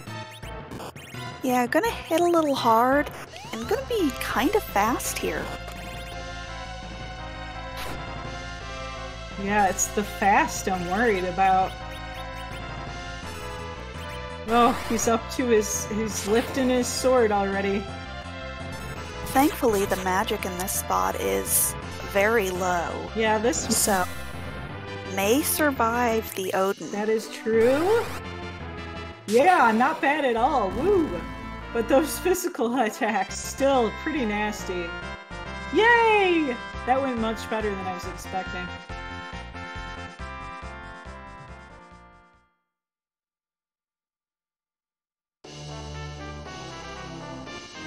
It's like he just dropped his sword at the last minute there. And speaking of swords, we find a crystal sword. We don't have a Cecil, so that's not super useful. Edge cannot even throw it for whatever reason. So the spots this can be are dwindling. Now, Imperial Dragon does still have a backup Cecil in Kaipo. Oh, that is true. But then again, she's been rejecting the Cecils pretty thoroughly, so I don't see her picking him up. But, you know, I've been proven wrong before. So we are down to the vanilla Murasame spot. And the 2 bosses in the Feymarsh. So, not a lot of places left this could be.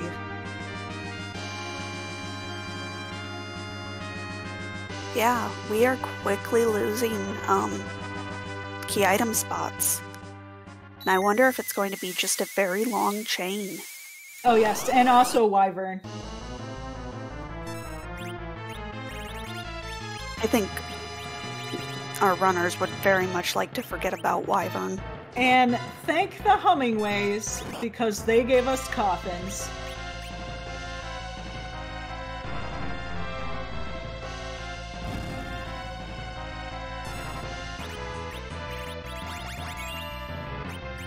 Yeah, you know it's been a good race when it was an hour and 40 before I got a chance to plug the other races today.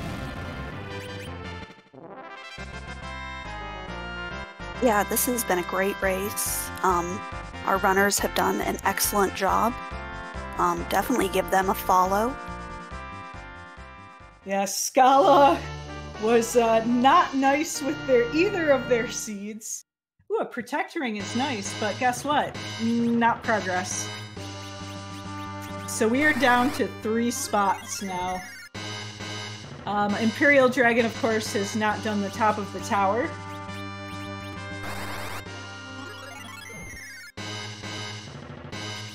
Yep. We'll see if she goes ahead and looks like she may be looking to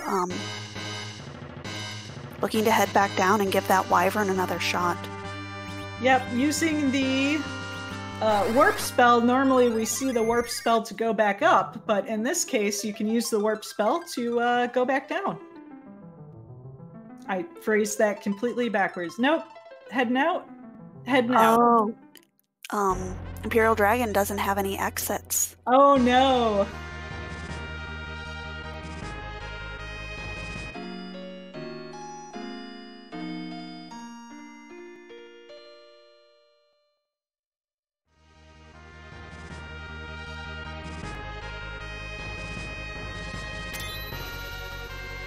So we'll see if, yep, she's going back to Earth.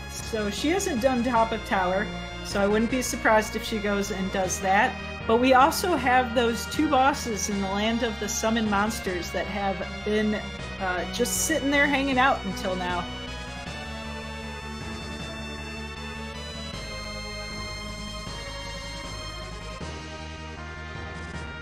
And looks like trying to think of what the next best bet is.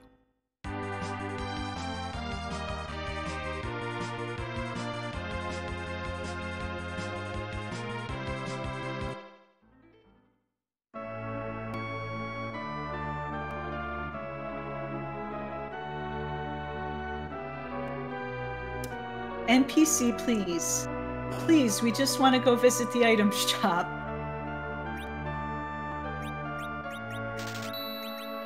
Such rude NPCs. Ugh, I know. I mean... And again! Wow, man in the blue shirt for the win. I mean, in his defense, we just barged into his quiet town and are blustering about, running around.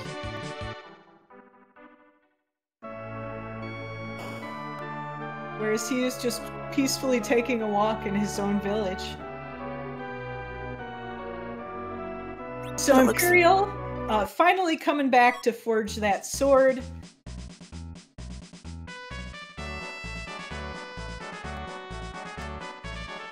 Let's see if Sheep Launcher takes a second Cecil. That would solve the agility problems. No. That is a very nice cockle shop filled with crystal rings, but money. Money is a thing. Yeah, this has been a very poor seed.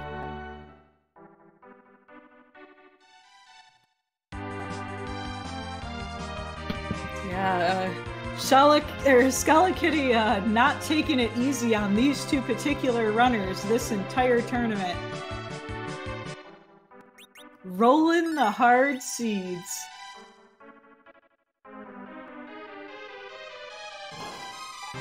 We joke, it's all random. In case you're a new person, Scala didn't actually set up, it's random. But she does have, it seems, a high probability of rolling difficult seeds. There's a reason we have the phrase, the Scala Kitty Classic.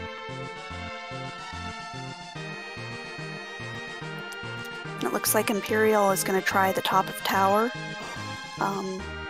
Only going to find trash up there.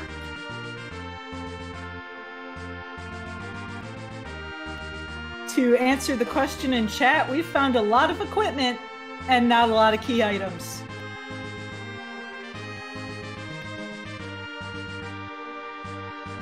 Moon may not be haunted. Imperial did not finish out that wyvern fight. No, we have not checked the Feymarch bosses yet. The only 3 spots that we as viewers do not have knowledge of are the 2 bosses in the land of the summon monsters and whatever is sitting behind Wyvern. 3 spots, we know 2 of them have go mode. Because either a package or an earth crystal will put us into go mode. So by that logic, we actually know that one of the 2 Feymarch bosses has something that will put us into go mode, and Mega Nuke to the face, dead. Yep, I think for us to take on that Wyvern, our runners are going to have to kind of manipulate their agility a little bit.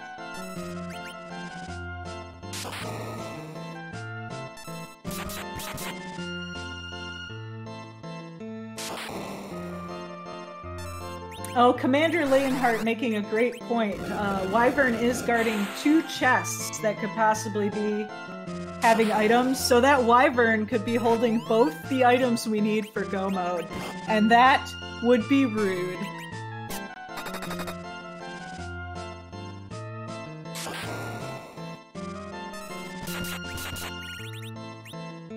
But we see Sheep Launcher taking down this Bahamut.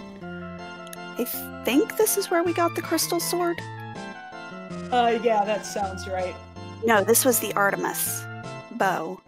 Crystal sword was you're right. Dark Imps. It's been a 2-hour seed. I'm losing track of things. And Imperial Dragon not even wanting that edge sword. I do not blame her. But I'm hoping she will go to the land of the summon monsters, check on the king and queen. I would like to also mention, this is my meme, that whoever is in the Leviathan spot is canonically married to whoever is in the Ashura spot. So we have a marriage of Dark Knight Cecil and Mom Bomb. Yes. I want Rosa knows.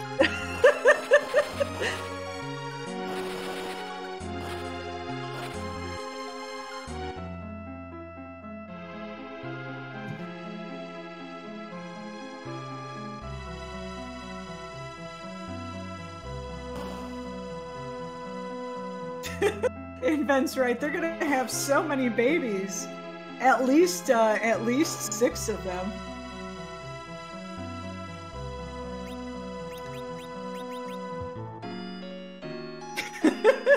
Asen with, that's an explosive relationship.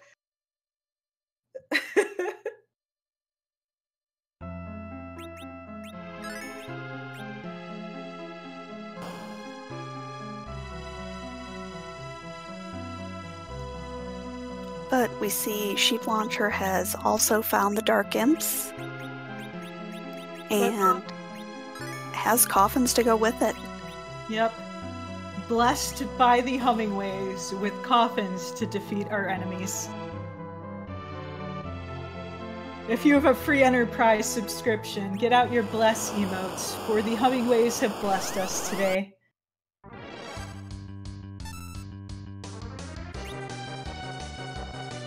But we have much more HP to face this Dark Knight.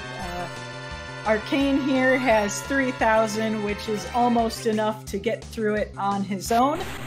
He probably might need a top off, but that's about it. Oh, maybe. Oh, it's gonna be a roll. Oh, just barely making it. Ooh, that was roll dependent there.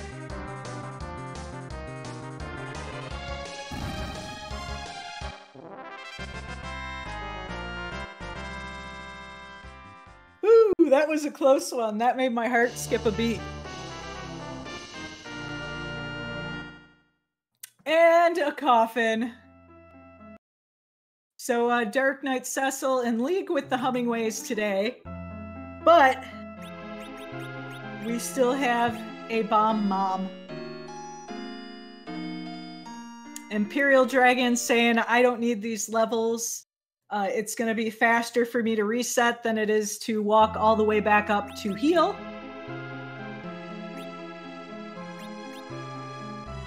Yep, and we'll likely give that mom bomb a shot.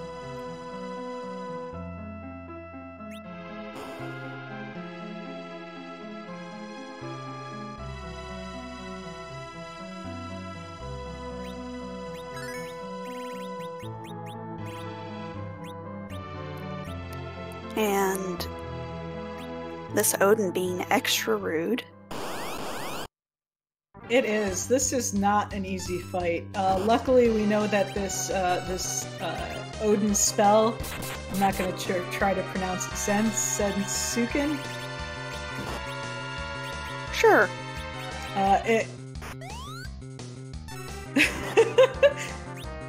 I know it ends in Ken because Ken means sword. I just call it Odin. It does not hurt very much because the magic attack in this spot very low, but the physical attack very high.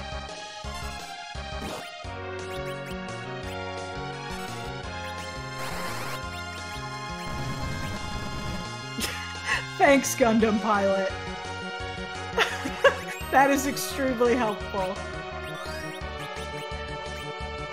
But Sheep Launcher is through Odin, and we'll see what he decides to do from here.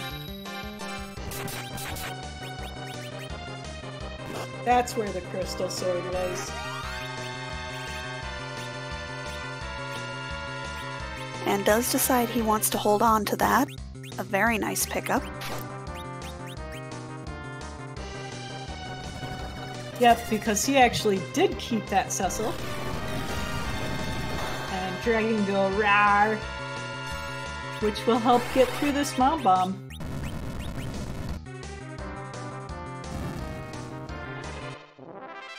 That's the sound I hear every time that Bahamut opens its mouth, by the way. Rawr. I hear blood.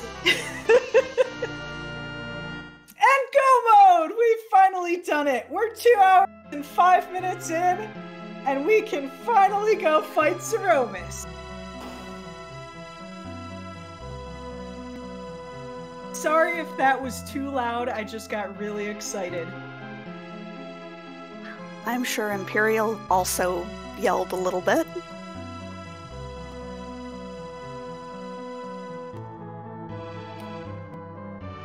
Yes, I'm not even going to try to read that username. D with a bunch of numbers says Moon is correct. Moon was haunted all along.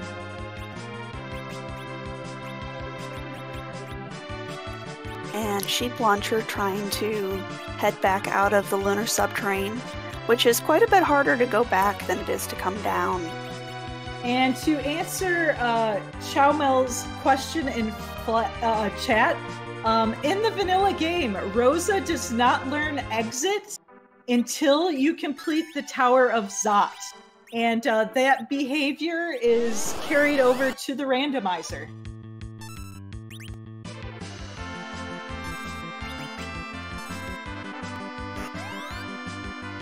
But while I finally have a minute or two here, I would like to thank everyone who helped put on such a wonderful restream today.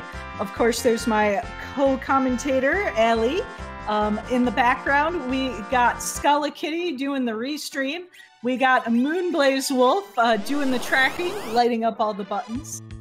Thank everyone so much. I know I have a ton of fun watching these restreams, so I'm so happy that everyone works to put them on. And I also want to give one plug.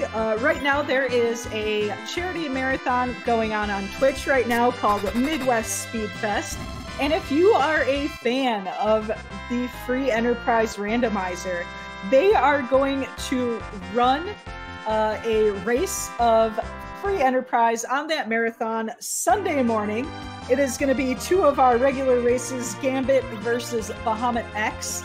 And I heard a rumor that there might be some new songs and or Z sprites for that marathon. It's just a rumor, have not confirmed. And Scala telling me here that you'll actually be able to bid on which new things we get to see. So please go check that out. They are supporting Abled Gamers, which is a charity that is near and dear to my heart, that helps connect people with disabilities to gaming equipment that they can use to enjoy video games. So check it out. And on that same vein, we also have Powerhouse August going on Sunday afternoon. And I believe the runners for that are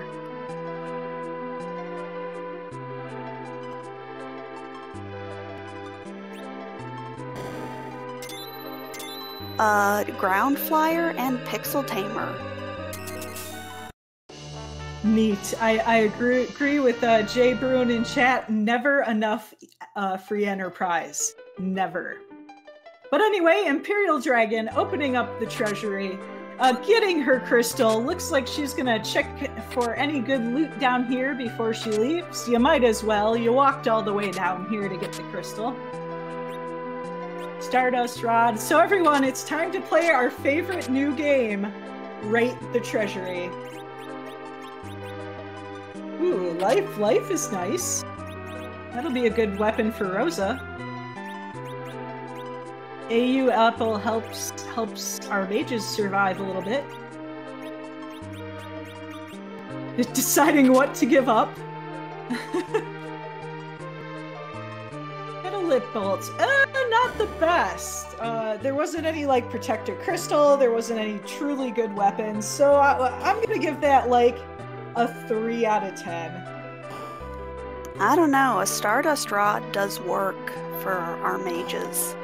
I would say that, but I think we've already picked up a few. I think that's our 3rd Stardust Rod. I think it's only our 2nd for Imperial Dragon. Okay, then I revised to a 5 out of 10. And we did get a Dragoon Spear for our cane, so a nice weapon there. Okay, 6 out of 10.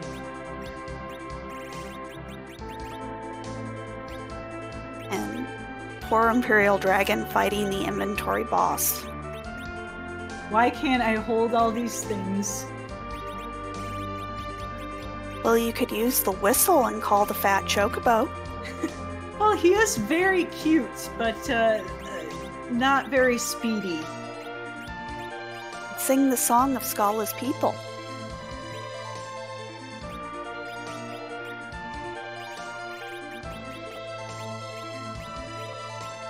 And Sheep Launcher has headed back down to Earth. Hopefully gonna go ahead and check those 2 Feymarch locations. That would put us pretty close here.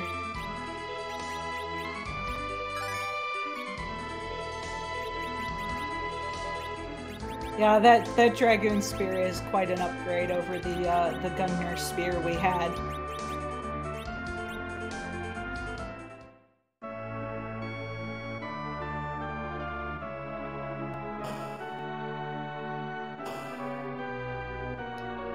And it looks like Imperial Dragon is ready for their Z fight. Ooh, maybe not. Wait. But I keep seeing these flags in chat. Would you care to explain? Why, I would love to explain. So Threemus is a very complicated boss, and because of this, we can't randomize him to a different location. If you got something like a Big Bang at the Antlion Cave, that just would not be fair. So rather than randomizing his location, we randomize his appearance. We have over 450 different sprites, a large majority of which were made by our restreamer today, Scala Kitty, and they're from all across all different fandoms. We have Disney characters, we have other Final Fantasy characters, we have memes, so many memes, oh my goodness, the memes.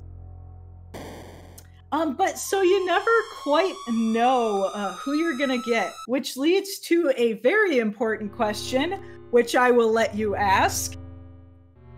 So, chat, whose butt are we gonna kick today?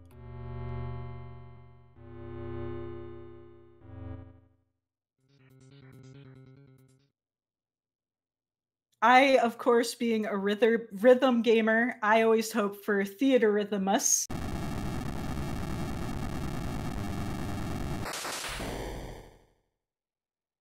Kujamus, that would be fun. So I have a new favorite from yesterday's race. But let's not spoil. But my other favorite is Clippiness. Clippiness is really good. I've gotten that one a few times.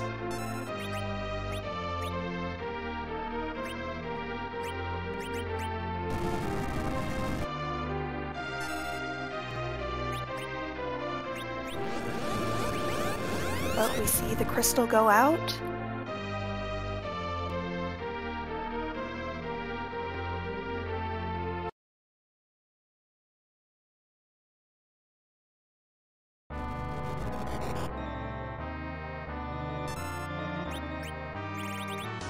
It's Wilymus! Oh, that's a good one. So if we are kicking the Wilymus butt, are we kicking the butt of Dr. Wily or the butt of the ship? And what would the butt of the ship even be? Ooh, direct nuke for the nerf. No, never mind, that was reflected.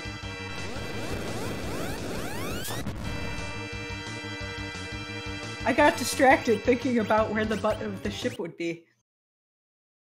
Ooh, and Rydia taking that counter nuke like a champ. Meanwhile, Sheep Launcher, not that far behind, is fighting Mom Bomb, and if he gets through this fight, he will also be in go mode.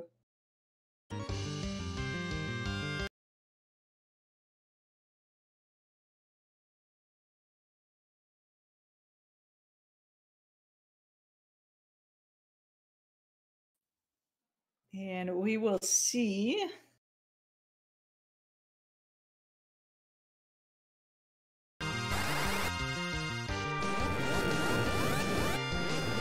And looks like we're getting it fixed. Yep, we are working on Imperial Stream right now. Yes, like Ventasu says in chat, Stream took a counter nuke. Meanwhile, Sheep Launcher throwing all the raging power of the sea at one bomb. Unfortunately, if you target onto the exploding bomb, and the bomb explodes before your attack goes off, you will still have a single target and not a multi-target.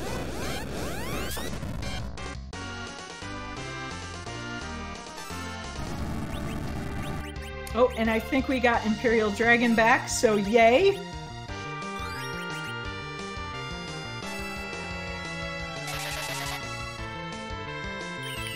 Yep, and looks like we may be going for reflect strats.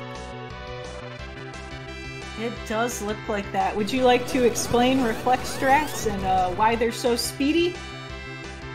Sure. So, Threemus typically has about 120 or so thousand health, but the Super Nintendo doesn't do big numbers like that well. So what the developers did is when you're fighting Threemus, when he's about halfway through, he does what we call an HP refill. But when you do reflected damage, that flag to refill the HP is never set. So you're really only chewing through about 65,000 HP versus 120,000. Yep, it lets you defeat Threemus in about half the damage required.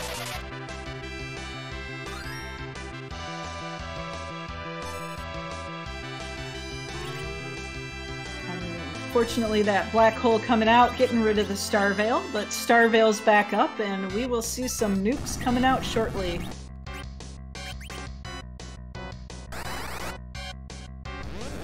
And I do believe Sheep Launcher has gotten his Earth Crystal, but wants to buy a few more things. But should be joining us in the Threemus fight shortly. Yep, buying some Bacchuses for the final fight. Picking up a couple more Sirens to grind.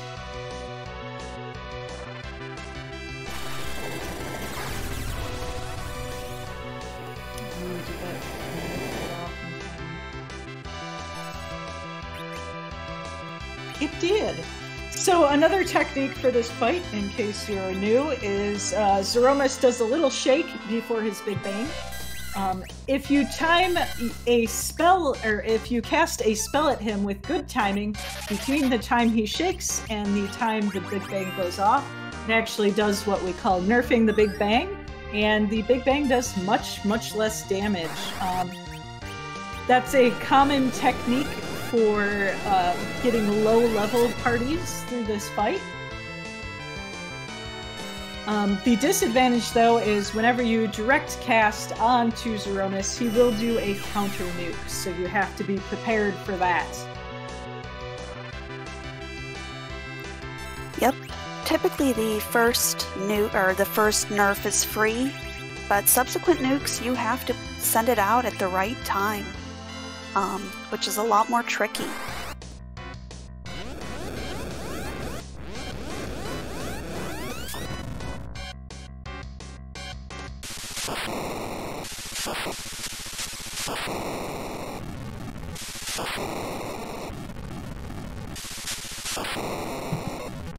And we have finished. Due to some issues with the with some little hiccups, we are using the official race spot time, which is 2 hours, 18 minutes, and 42 seconds. Woo, what a speed. Yeah, when the stream buffers like that, it causes a little bit of desync, so... we will see if Imperial Dragon wants to come in for an interview. But in the meantime, GG. One win is huge in the hook route. Only a select few from the hook route are going to be able to advance into the table round, so any win you can get is huge. Yep, only 2 runners from the hook route will advance to table stages, so it's going to be pretty cutthroat.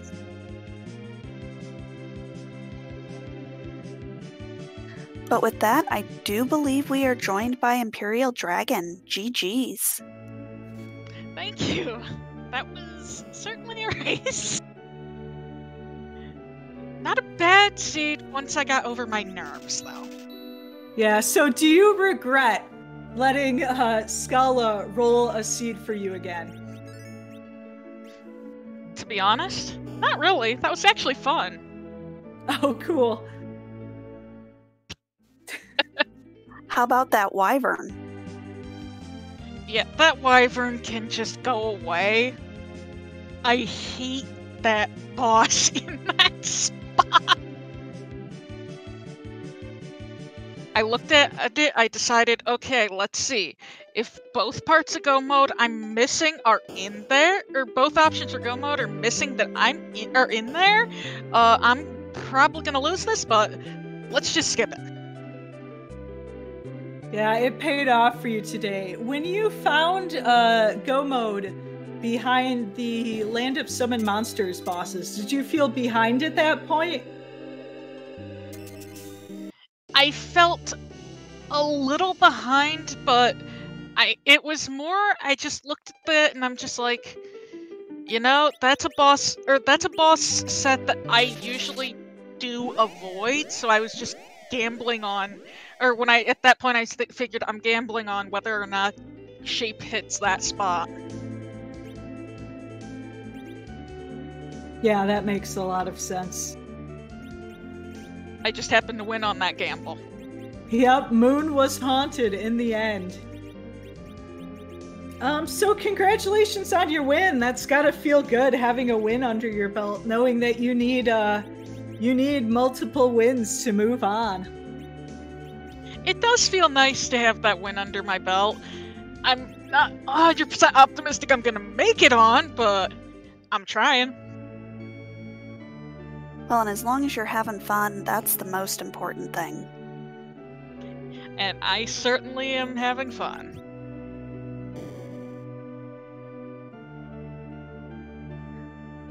I'm curious to see where the package ended up being as well.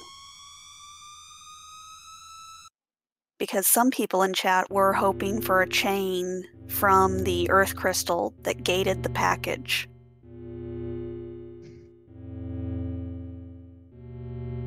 If that was the case, then Mom Bomb was literally the only progression.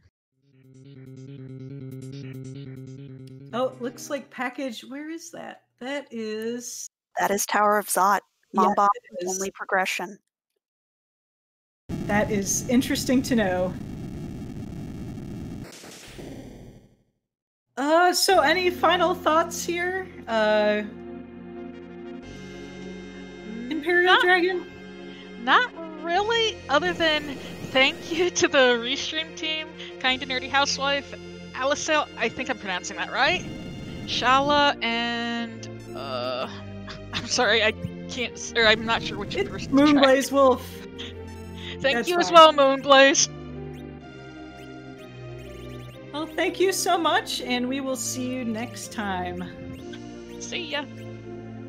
Okay, and meanwhile, while the interview is happening, we got Sheep Launcher in his Zeromus fight, actually really close behind. This was a close race. Yep, and got his Cecil pretty well leveled up. I didn't see if he got his Rydia to nuke. Yeah, I didn't see either. Her HP total would make me think not, but I'm not 100% sure on that. And the common opening Silk Web slows Zeromus down. So yeah, that was fun. From the spoiler log, we can see that Mom Bomb was the only way.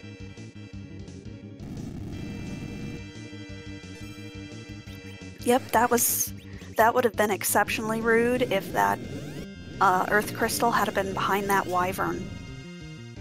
Yeah. I'm sure both of our runners extremely happy that that Wyvern was not required.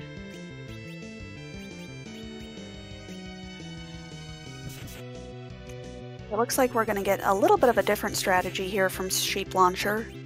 Looks like we're going to get a hybrid strat.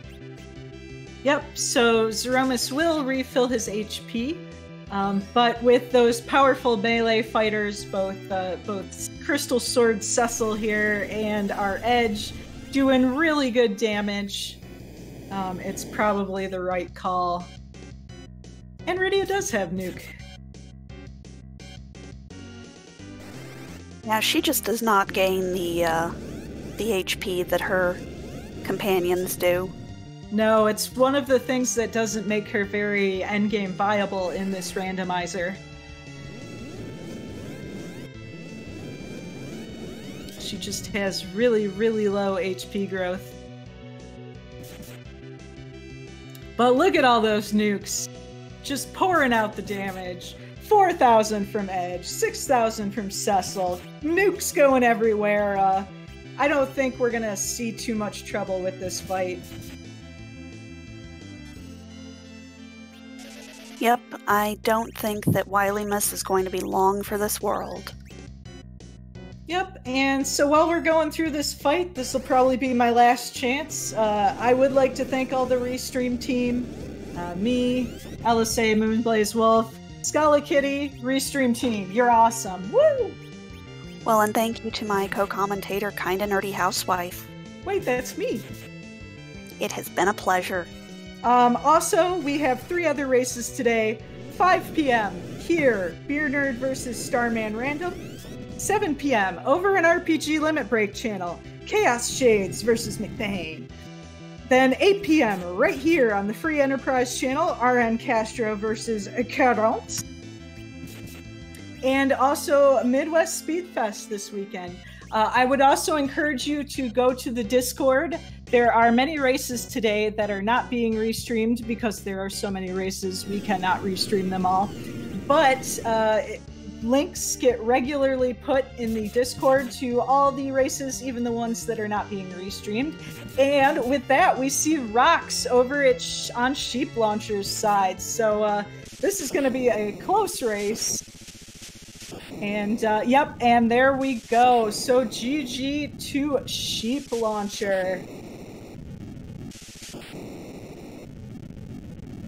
We will see if he wants to do an interview today. And he has finished with an official time of 2 hours, 27 minutes, and 59 seconds.